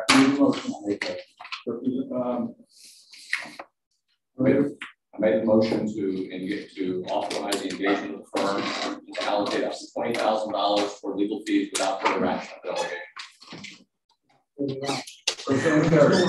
Mr. Chair, did I miss, did you specify in your motion the source of the funds? Did you do legal line item or contingency or transfer from contingency to legal? Did you spin that out, please? The delegation in budgeting every year, I think we've always appropriated the contingency fund. And under RSA 2413, that the contingency fund is expendable by the executive committee. So instead of just taking this motion to the executive committee, which would be, some might think would not get the proper discussion that folks want to hear, I think it is best that the full delegation recommend to the executive committee to authorize the expenditure. Thank you. Further discussion? I just have more questions about the invoicing before we motion to pay for it. Representative Barrett. Thank you. When I was going over the invoicing, there's over $7,000 related to recovering the attorney fees from the commissioners. If the chairman requested now to get the money from Gunstock already at their meeting, why did we spend $7,000 in trying to get the money from the county commissioners? $7,006, I added up for you. I think that the timing on that is probably. We spent $7,006 in attorney fees to recover costs from the county commissioners. Why did we spend that money if we're going to get them with Gunstock? Well, we're not, so currently there has been a request by myself to the Gunstock Area Commission for reimbursement for the expenses. My next motion down the line is to have a request from the full delegation to the Gunstock Area Commission. Can I follow up you on that? How is it appropriate that three of the people that we just appointed throughout this legal process votes on paying this bill for us? Well, I would say that the 3 commissioners, 3 out of 5 commissioners that voted for that suit had a personal interest in driving that suit. That was clearly contrary to RSA, Chapter Law 399 of 2059. That's the assumption of the chair, not the whole delegation. That's your assumption, not the whole delegation's answer to what happened. You're saying that it's appropriate for these 3 commissioners to vote on paying this bill, even though they were appointed while this lawsuit was going on. And there's actual physical motions in here of removal of Gunstock commissioners. There's the chairman of the Gunstock County Commission talking to our lawyer in here. How is that appropriate at all that we asked them then to pay for our bill? We went over the bill budget. You guys went over the budget without asking us. And now you want to pass the dollar on to the Gunstock Commission rather than handling it here like it should have been done with the $20,000. We should have paid them $23,000, less in your waste.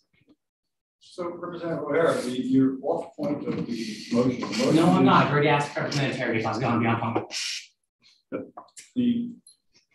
The motion is to request of the executive committee to pay $30,000 to the law firm. 30,000. It's a 30,000. They already paid 20. So it's about 30,000 over the 20. That's my whole point of this. We're trying to extort the 3 people you guys appointed. There's no extortion going on. Wow. They were appointed by the delegation. Representative Boards, you may not be recognized. You have something to say. Fine. We are discussing the motion.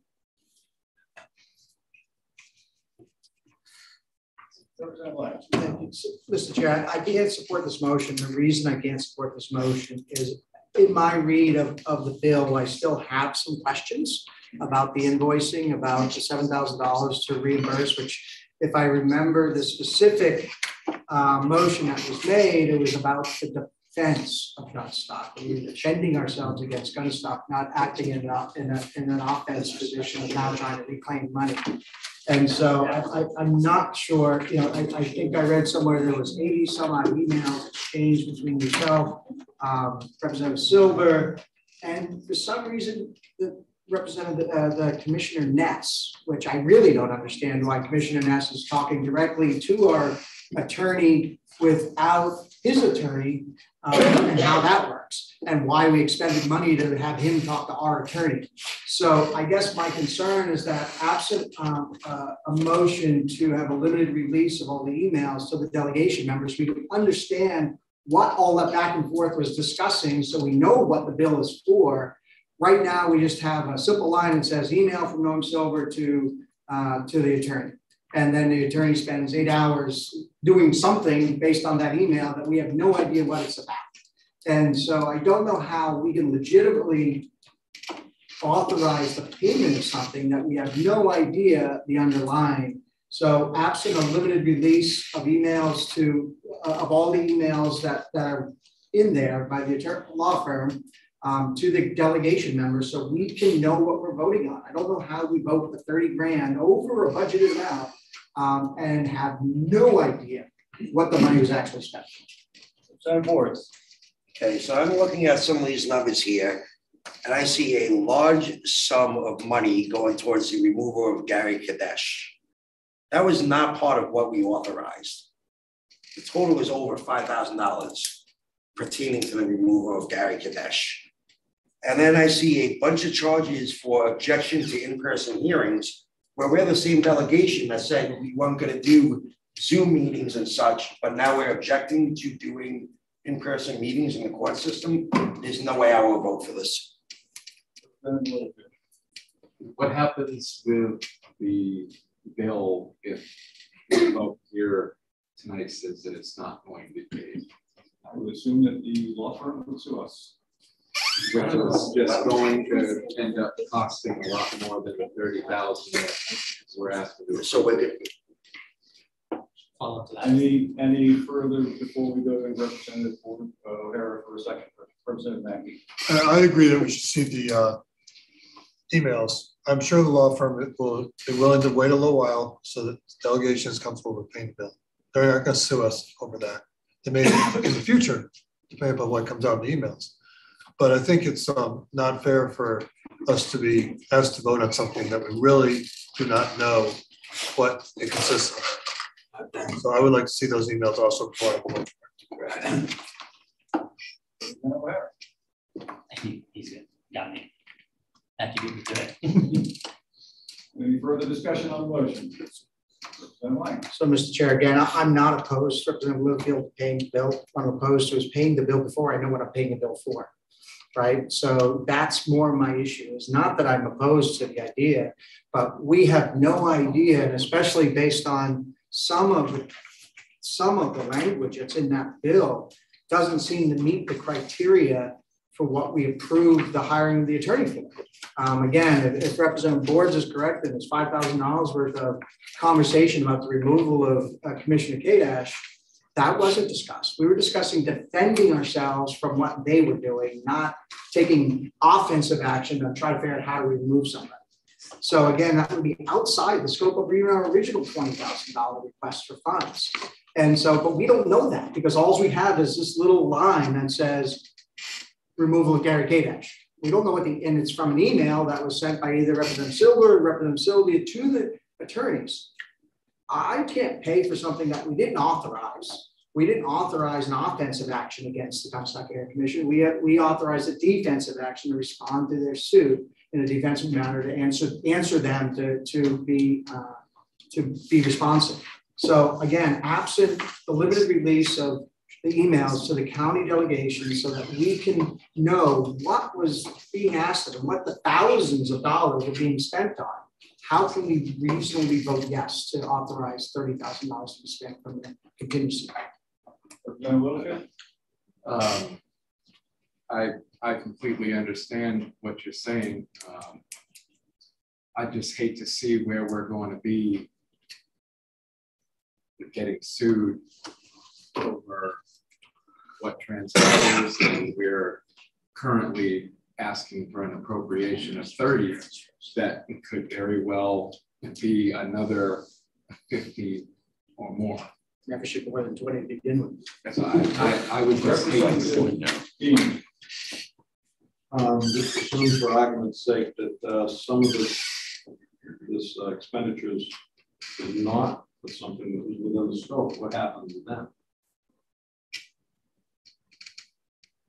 And so the lawsuit by the Gunstock Area Commission against the delegation sought to enjoin delegation from the removal of Gunstock Commissioners Kadesh, Gallagher, and Clare.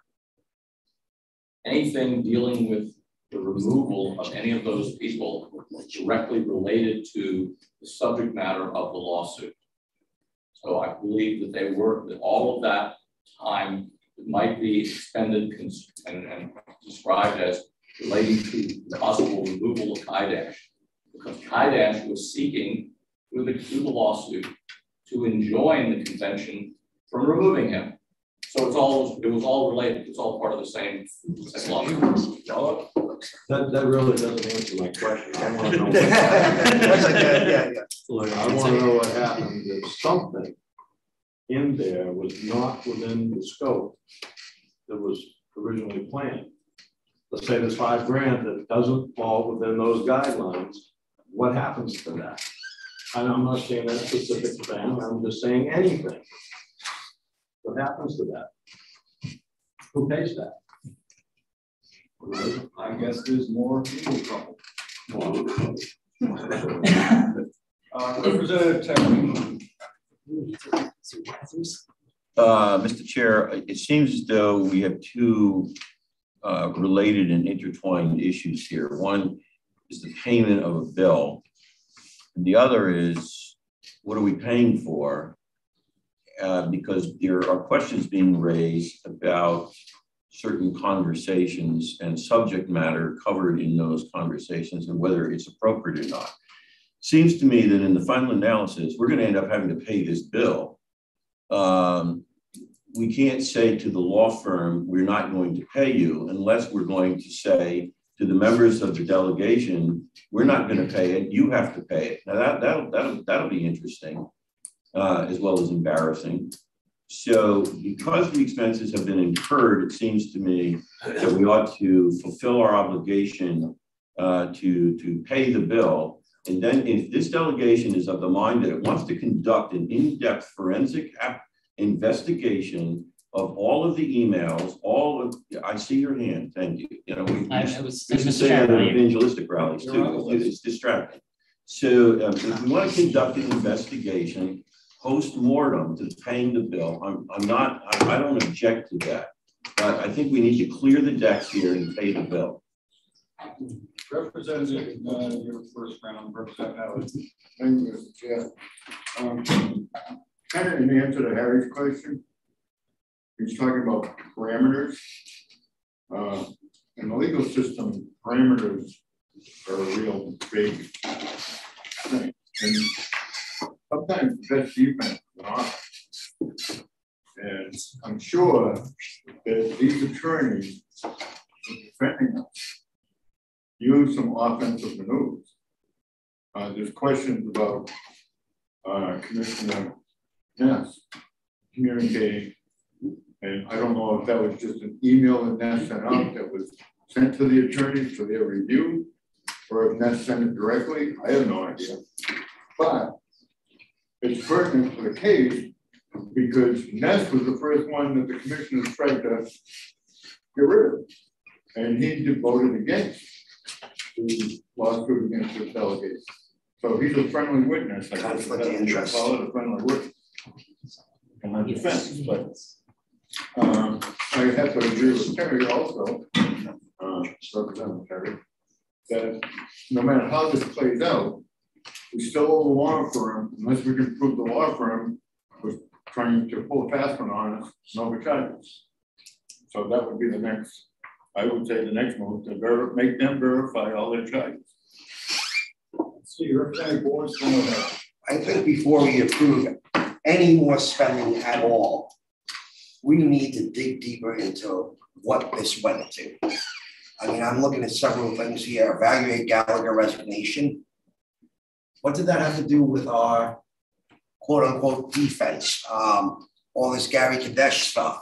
I mean, if we spent $30,000 over the allocated funds, it's unacceptable. This should have been stopped a long time ago. And there's no way I can authorize this without seeing those specific emails that went on between Representative Silver and Sylvia with the attorney, as well as Commissioner Ness. That's all I have to say. Can I just like, it's probably 2 or 3 questions real quick. Who was receiving our invoices for us? Was it the county or was it a representative of the delegation? Who you directly push up that one? To one of the two supervisors, sorry. The representative overnight. Okay, follow up that, okay. Why did we not receive a December invoice when we received every other month? Don't know what the Could it, billing was on could this. it conveniently be that was $26,000, which was over the $20,000 we budgeted? Because it equaled out to $26,000 at the end of December. We wouldn't have known we were over budget at the end of December.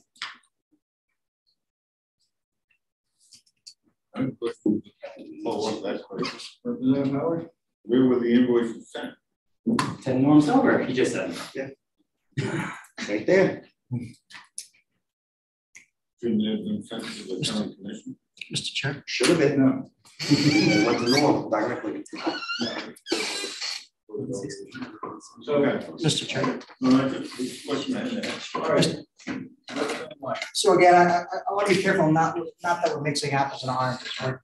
We're talking about taking a vote to expend an appropriation to expend funds.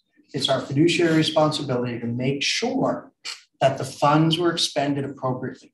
At this point, I don't know any single one of us could, with the exception of those two who were subject to most of the emails, would know whether this was a valid or invalid. So we have no idea what the funds were actually, what was being talked about or anything else. We haven't done our due diligence to see what the funding was for. So again, absent, I can't support a motion to pay the funds. I know ultimately we're going to pay it. We have to. I agree with Representative Bean. We're ultimately going to have to pay this, but I don't think a 30 or 60 day delay in payment is going to result in a lawsuit by any stretch, knowing how and I'm sure Representative Bean knows our Downing messages and how payment goes. We've already given them 20 grand. We've already written that check. They've gotten 40% of their funds. It's the remaining 60%. And that's above and beyond our appropriation that we made.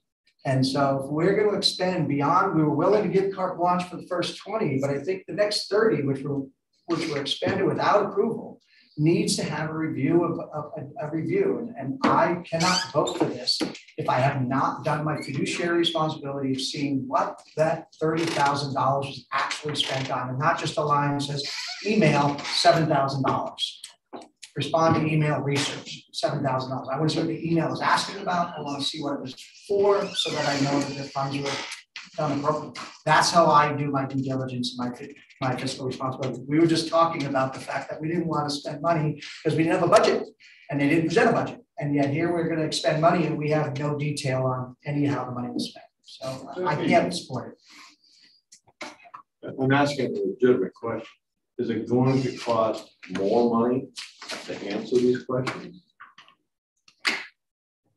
The attorney, he's going to spend 4 or 5 hours laying this all out for us and charge us $400 an hour, or is that... I just want printed copies of the email. That should It's a legitimate question. I don't know. And these two could do it themselves if they want to get it. We can forward it.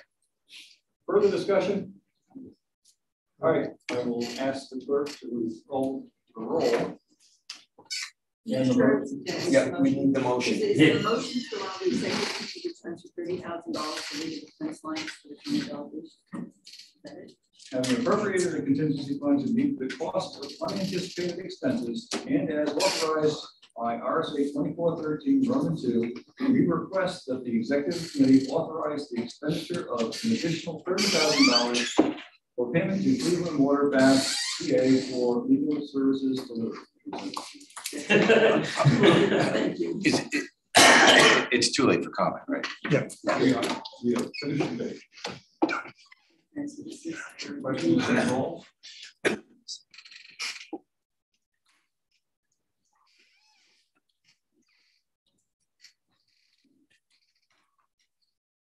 Representative Howard. The conflict of interest. Committee voted on something that affects my vote on the executive committee. That's a good question. That's I don't think so. You could declare it and Yeah, declare and vote, but we're not going to hold it against you. you can declare and vote, declare and not vote. Yes, sir. Representative Aldrich. Yes. Representative Bean. Nope. Representative Boards. no. Representative Harvey Williams. No. Representative Huff, Yes. Representative Lang, No. Representative Littlefield, Yes. Representative Mackey, No. Representative O'Hara, No. Representative Bourget, No. Representative Silver, Yes. Representative Terry. Yes. Francois, yes. Mr. Chair, Yes. motion passes 87. Mr. Chairman, on the motion. Chair has a second motion on the agenda. Oh, sorry, I thought we were down there. We are there. So, I move, whereas delegations needed to expend $50,000 in defensible suit brought by the Gunstock Area Commission, Belknap County delegation requests reimbursement of said amount from the Gunstock Area Commission. Chairman, can I make a motion? For a second? Second. Seconded by Aldrich. And I would say, I have made a personal request that Gunstock Area Commission reimburse the delegation for this legal expense. This suit, in which they lost all three judgments on hearings on various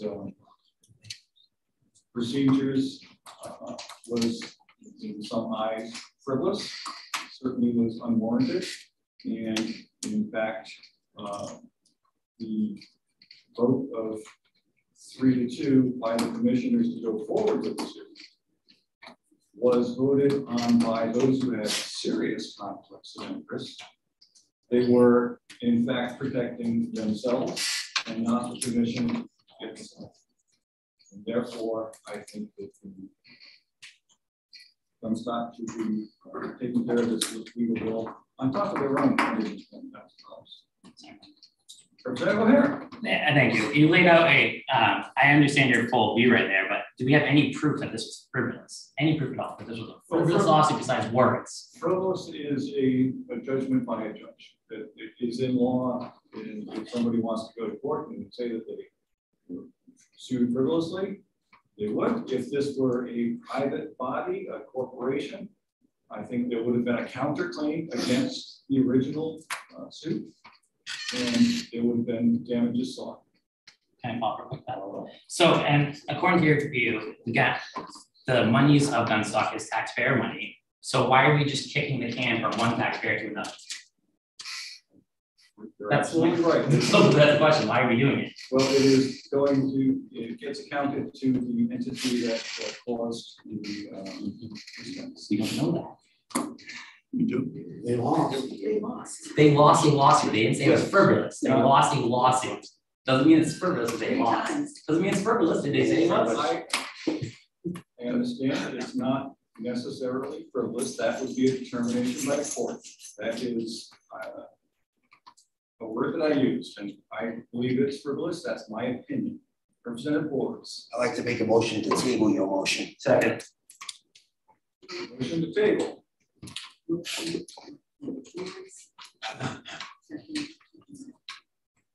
Motion is to table the request for $50,000 payment from the Gunstock Area Commission. All those in favor, raise your hands. All those opposed? Motion fails. Mr. Silver. I'd just like to make a motion, make a comment about your motion. When the Gunstock Area Commission voted to terminate the lawsuit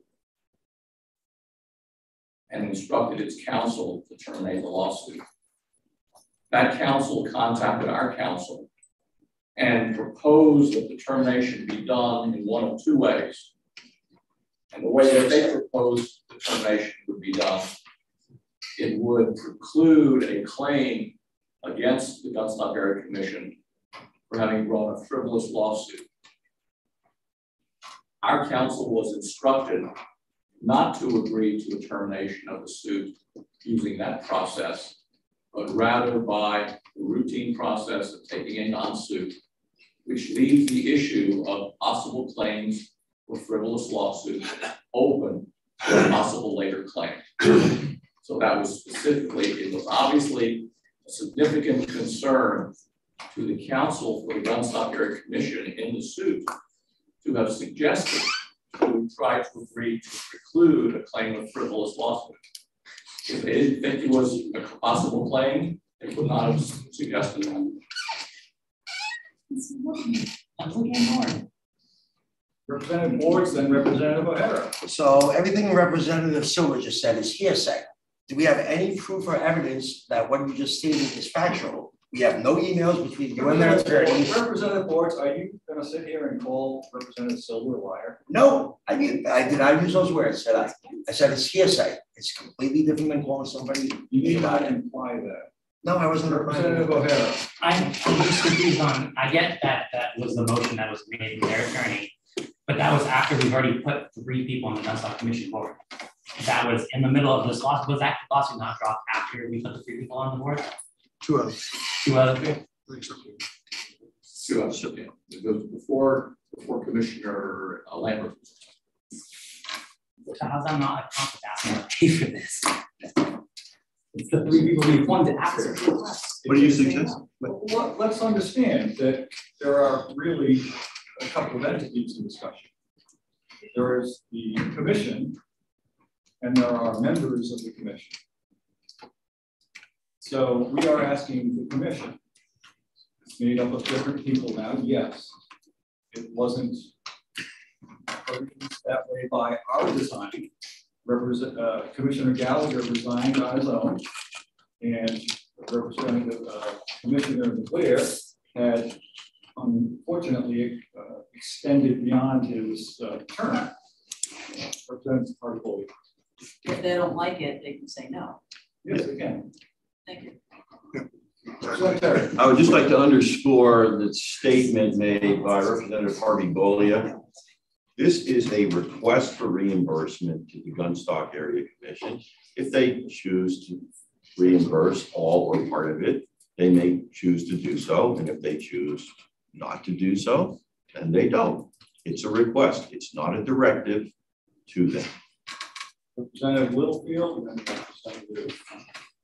So just for my own understanding, we're the body that puts people in or takes people out of the GAC commission, correct? Correct. So I think where the word frivolous comes from is the fact that they took suit trying to keep us from removing any one of the 3 or all 3, which is our job. And correct me if I'm wrong, we don't even have to have cause in order to do so. We have to have just cause. Yeah. Okay, so there has to be a just cause. Okay. Representative Howard, then Representative. I just want to make one comment about removing commissioners. We did not attempt to remove any commissioners. You know, this is something that's fallacy. I mean, this is something the commissioners dreamed up on their own to bring this lawsuit against the delegation. This delegation never voted to remove any commissioners. So why are lawyers? So then why are our lawyers trying to do it? Because they sued us. So we made an action on our lawyers' behalf without a vote from any of us because 2 people wanted to do it.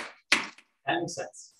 So, Representative Lang. thank you very much. So just, I want to make a point of order is that, Rep. Howard, I'm sorry, but you're wrong.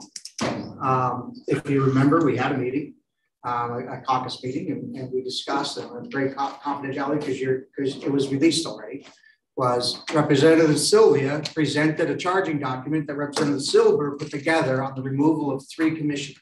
And that was forwarded to the commissioners for their response. So it left caucus. So remember that even though we even had a date set, which ultimately we didn't hold, but there was a November 16th date set to have a hearing on the removal of 3 commissioners. So the response of that lawsuit is a direct response to that document, which was a charging document. That's what it was defined as, a charging document against 3 commissioners, including an allegation of criminal misconduct. So again, I want to be careful when we talk about malfeasance or frivolous lawsuit, right? In that these commissioners, again, they were acting as a board with a majority vote. voted to defend themselves from an attack by what they perceived as an attack by members of this delegation.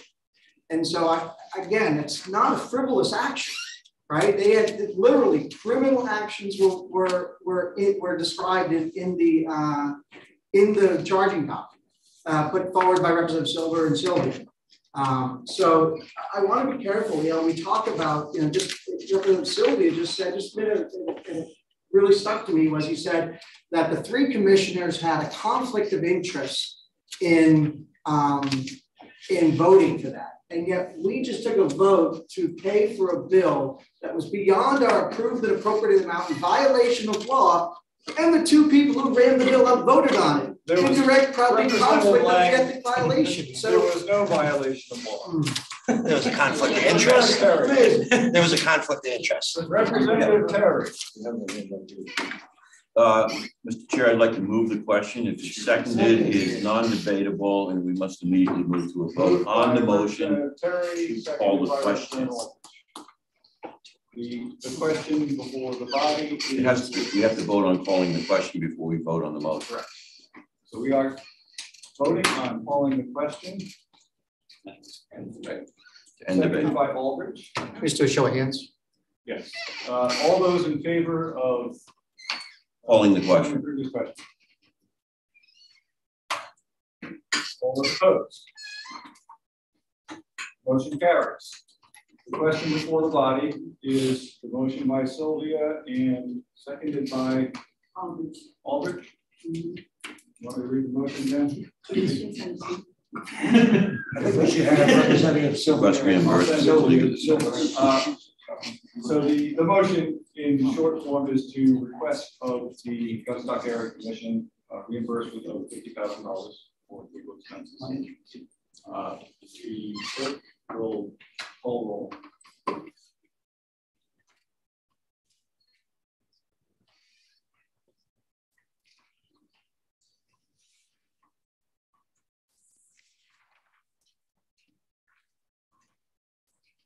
Okay, Representative Howard. Yes. Representative Aldrich. Yes. Representative Dean. Yes. Representative Boards. No. Representative Pavilion. Yes. Representative Huff. Yes. Representative Lang. Yes. Representative Littlefield. Representative Mackey. Yes. Representative O'Hara. No. Representative Clojet. Yes. Silver. Yes. Representative Terry. Yes. Representative Comtois. Yes, Mr. Chair. Yes.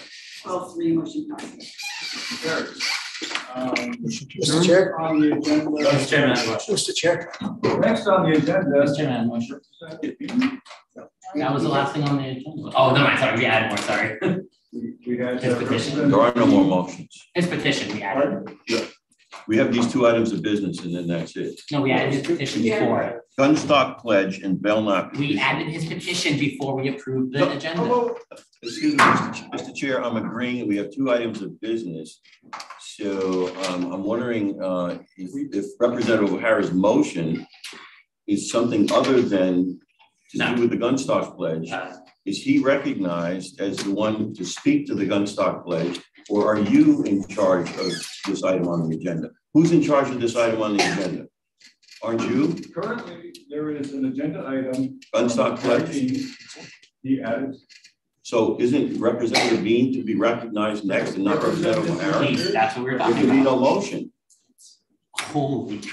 You can't have a motion. It's Representative Bean who's recognized. I know, that's not all I was saying. Can we stop now? Well, you're not the chairman. I know, I was trying to make a motion. He said Representative Bean, I He said, doesn't okay. need your help. Oh. Come on. Representative Bean, you recognize. This is out of control.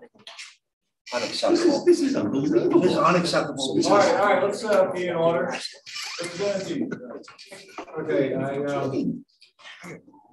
the last several months has been a lot of accusations about the delegation wanting to privatize Gunstock. And I was trying to find a way where I could let the people know that I am not for privatizing Gunstock. So I took the governor's pledge there for no income tax or sales tax. I modified that, and I was going to sign that. I'll read that in a second, but after I read it, after I wrote it and looked it over and signed it, I said, I bet there's other people on the delegation that would also want to sign this. So the pledge that I came up with is as follows. This pledge is my promise never to vote for privatization by way of selling or leasing any portion of Gunstock ski area in the town of Guilford, of Belknap County, as long as I hold elective office in New Hampshire.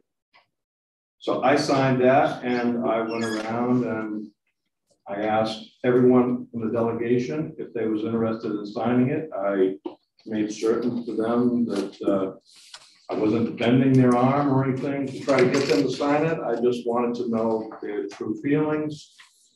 And out of the 18, I got 17 signatures.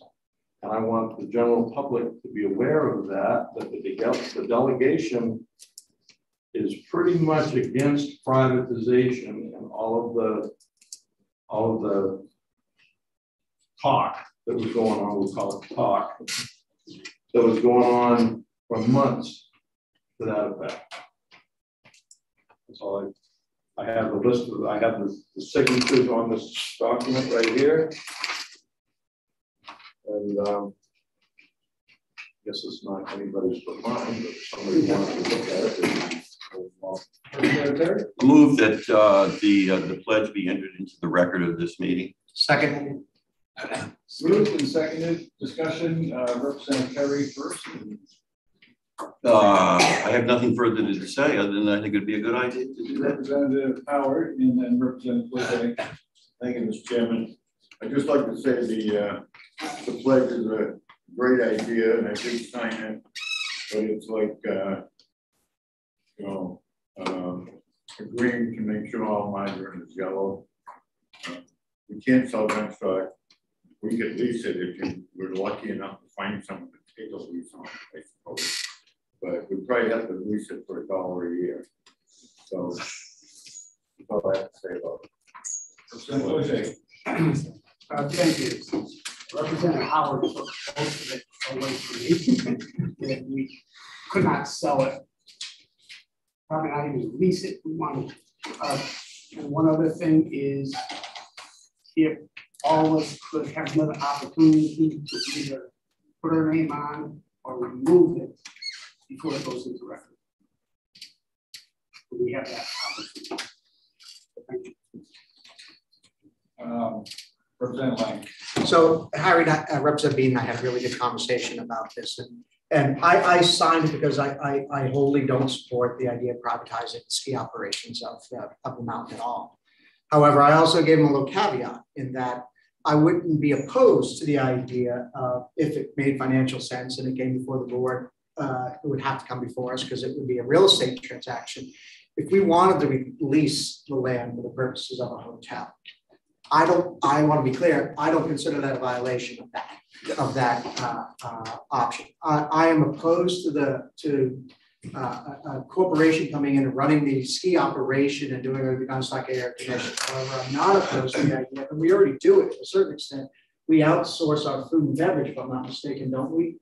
Not anymore. So we have in the past outsourced our food and beverage where it made sense at the time. So there may be occasions where pieces and parts of Gunstock are privatized because it makes the most amount of sense. And by signing that pledge, I want to be clear that I'm not opposing those kind of limited, like in the case of a hotel. If they can take 10 acres and drop, and they think there's a good financial return on investment to lease that 10 acres to a corporation to put a slope side ski hotel, and that's going to benefit the town of Guilford, because that would be it's a $30 million hotel. That's a $30 million hotel that now would go on the tax rolls for the town of Guilford and pay county taxes, education taxes, and town taxes. And I wouldn't want to preclude that from happening as long as it went through the right process and if it made sense. And if, because it would be a lease, just like we signed the courthouse leases, it would come before us.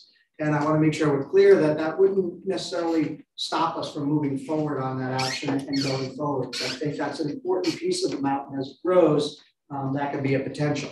And I don't want to lock that, but if Harry's idea behind it, having Vail or some large corporation can wholly take over the entire area, and especially the ski operations of the area, I highly oppose that.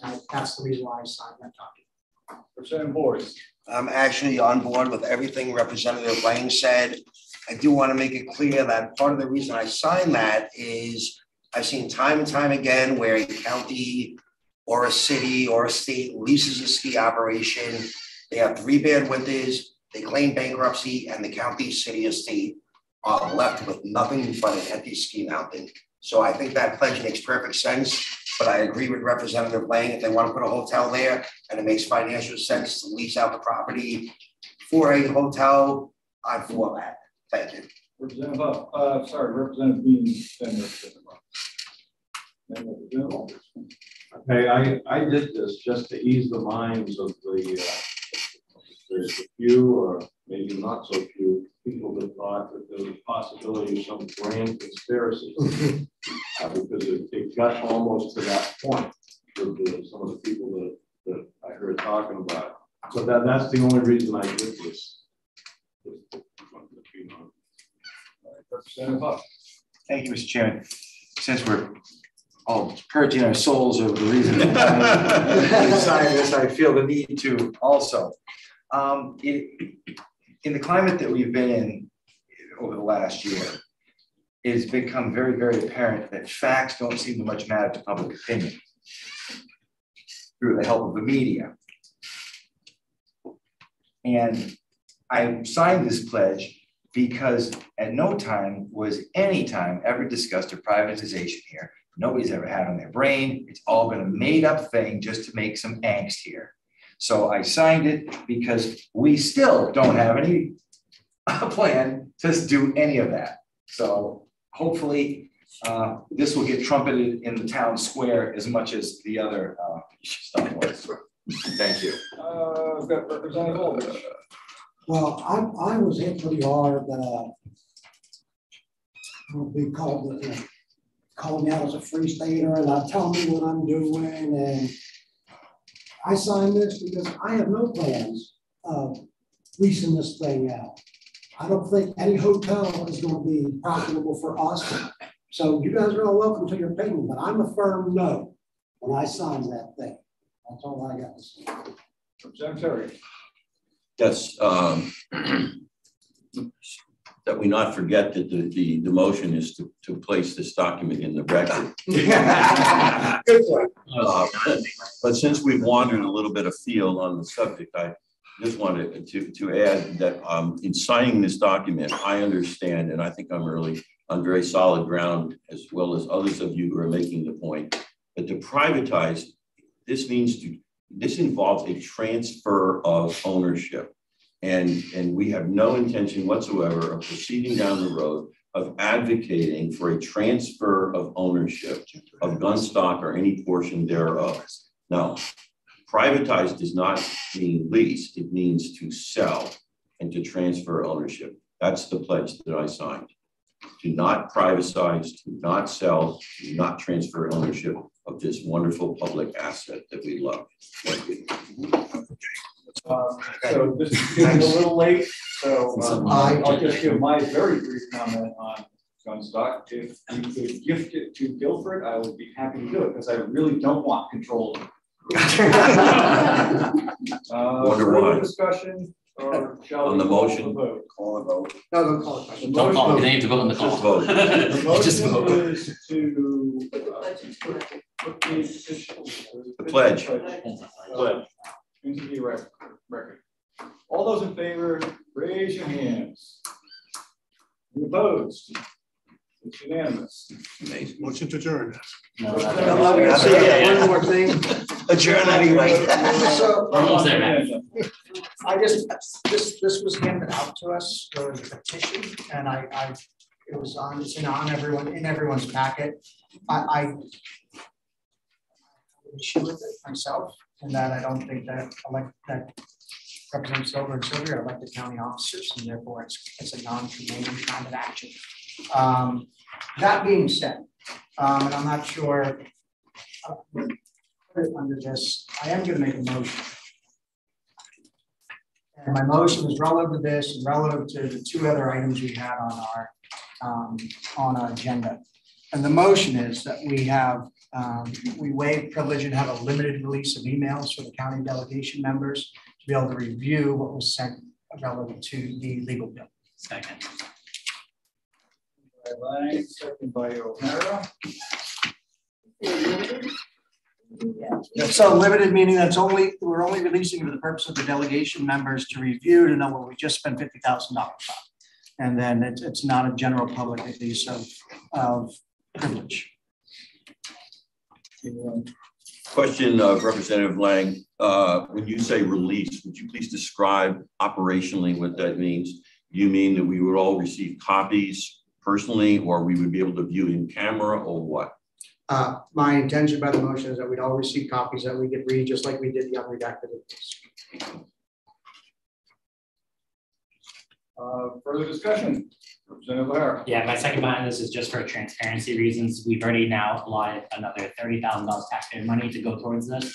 We should at least know what we allot their money for, and then see if it's something they should.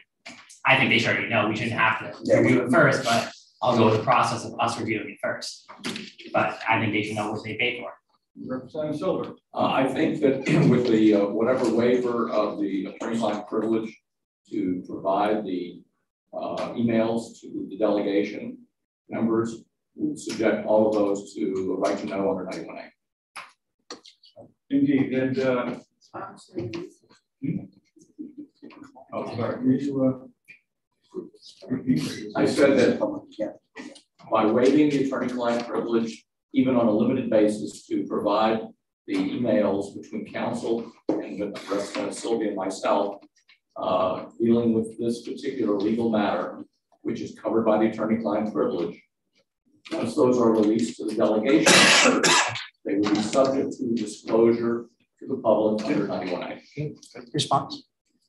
Representative Lang. I guess it's a question. Aren't the delegation the clients in this case? So not you and Representative Sylvia. So the entire delegation we're not really waiving, we're just waiving, we want to see the emails. So we are the client. So we're not waiving liability, we're not even waiving privilege because we're the named parties. If I may? Yeah. So Representative Silver has used the term control group, and some people think that's some sort of nefarious, we're in control of everybody around here. When he uses that term, it is a legal term and it has to do with the attorney-client privilege, such that we interacted, Representative Silver and I, being the control group, interacted with the lawyers. And that way, we're not sharing all of that. If we share it with folks, if we had shared it with folks along the way, that would be breaking the attorney-client privilege, and that's the way that he uses that term. So I just wanted to clarify that it's not a nefarious, it's a legal principle for attorney-client privilege. But again, Mr. Chair, in theory, all the delegation was the one that was sued, which is all of us, which makes us all party to the lawsuit, which makes us all subject to the same confidentiality agreements with the attorneys. And we should have the right to review those documents. I'm making the motion because apparently there's been some pushback. And so we'll make it clear that the delegation members want to review those emails to make sure what we just spent, again, doing our fiduciary responsibility, what we just spent 50 grand on. So I think it's still subject to attorney-private privilege with the client. Former Chief Justice of the Supreme Court, New Hampshire, Justice Lynn, set forth the control group test for attorney-client privilege, and he talked in a specific case in 2007.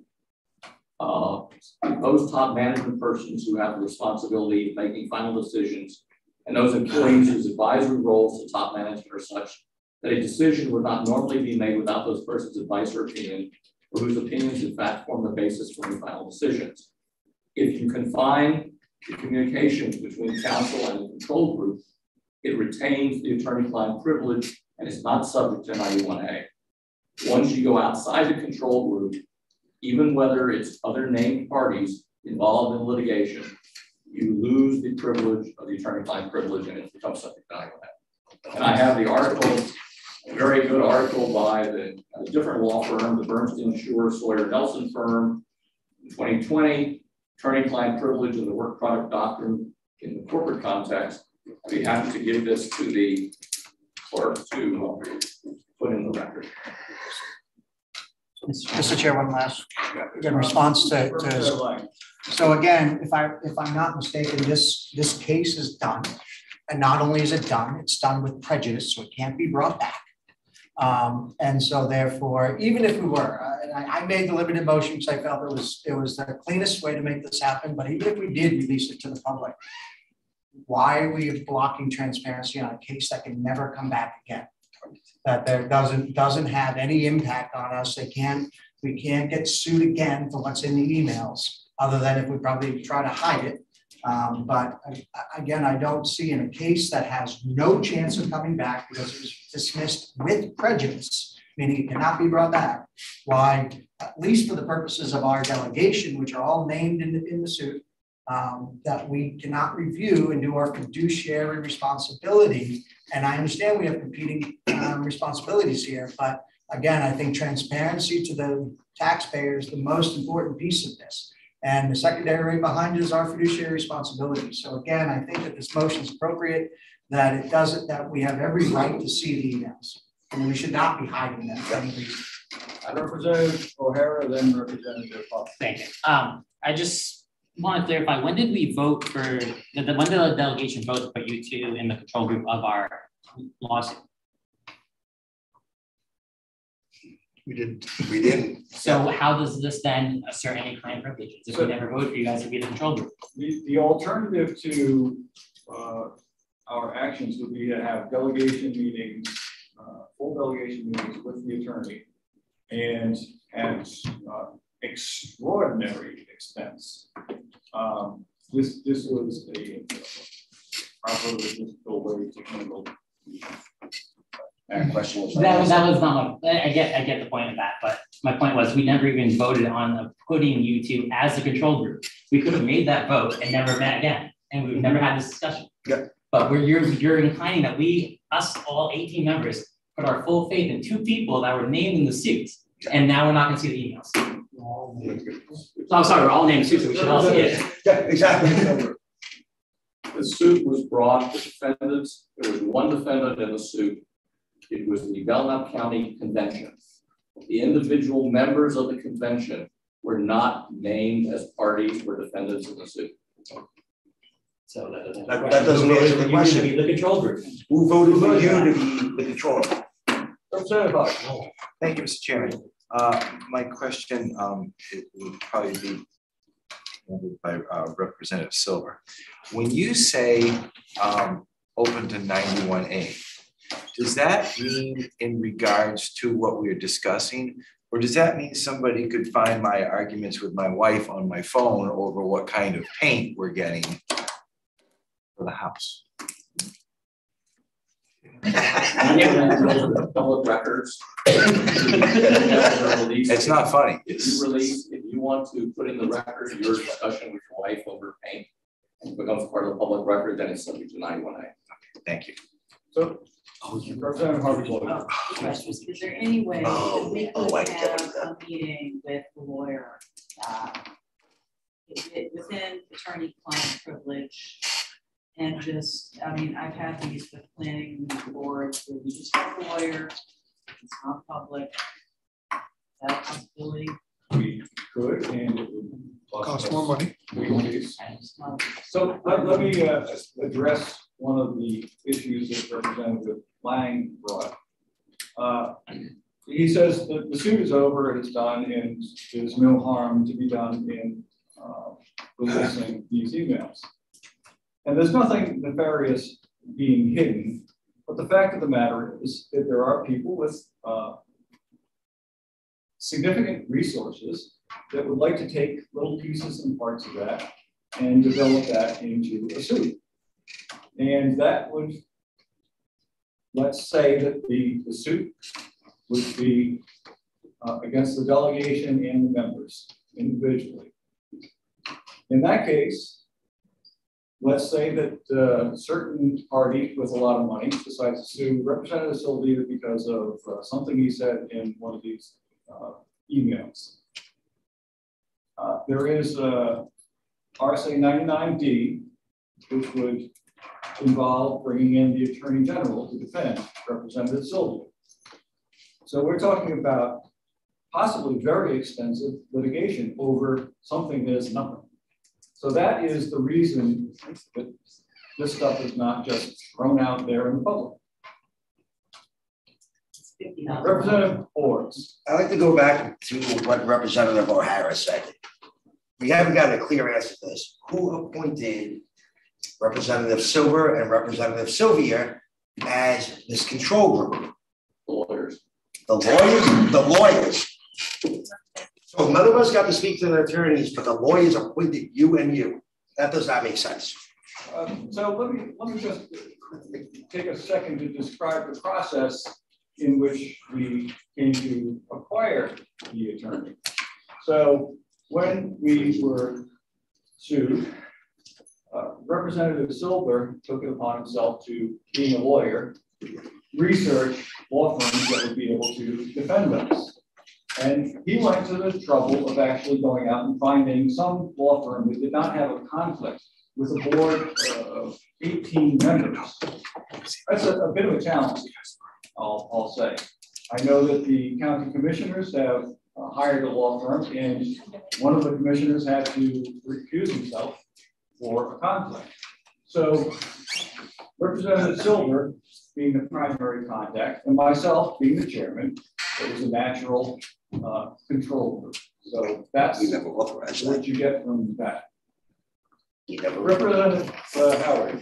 I kind of said what I was going to say. I just wanted to interject that we did all vote for you to be chairman of this delegation.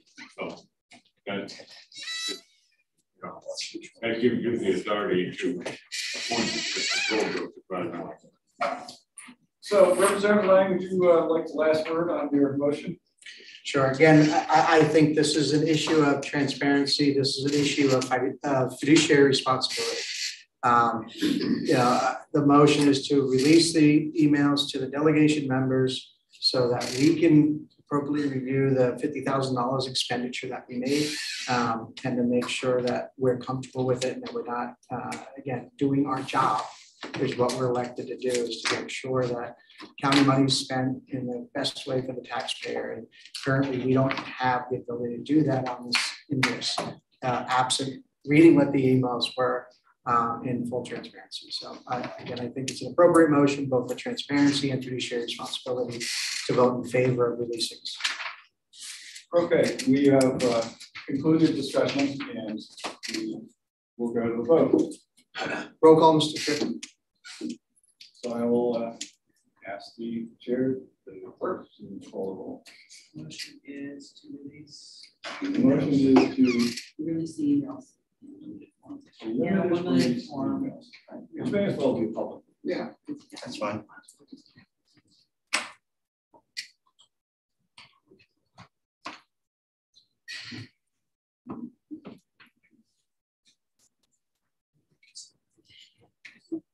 Representative Howard. No.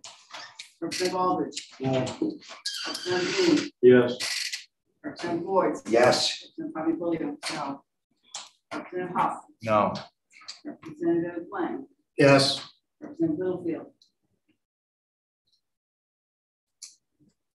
No. Representative Mackey. He left. Representative O'Hara. Yes. Representative Bourget. No. Representative Silver. No. Representative Terry. No. No. Mr. Chair. No. Motion fails. Having reached the end of Mr. our Chairman. agenda, we are. Point of order. Our representatives that are leaving continue to talk under their breath and inappropriately interrupt this over and over and over again. And I would just like to point that out and have perhaps an admonishment even though it's post de parte? Thank you. I did not hear a motion. I would. Move to adjourn.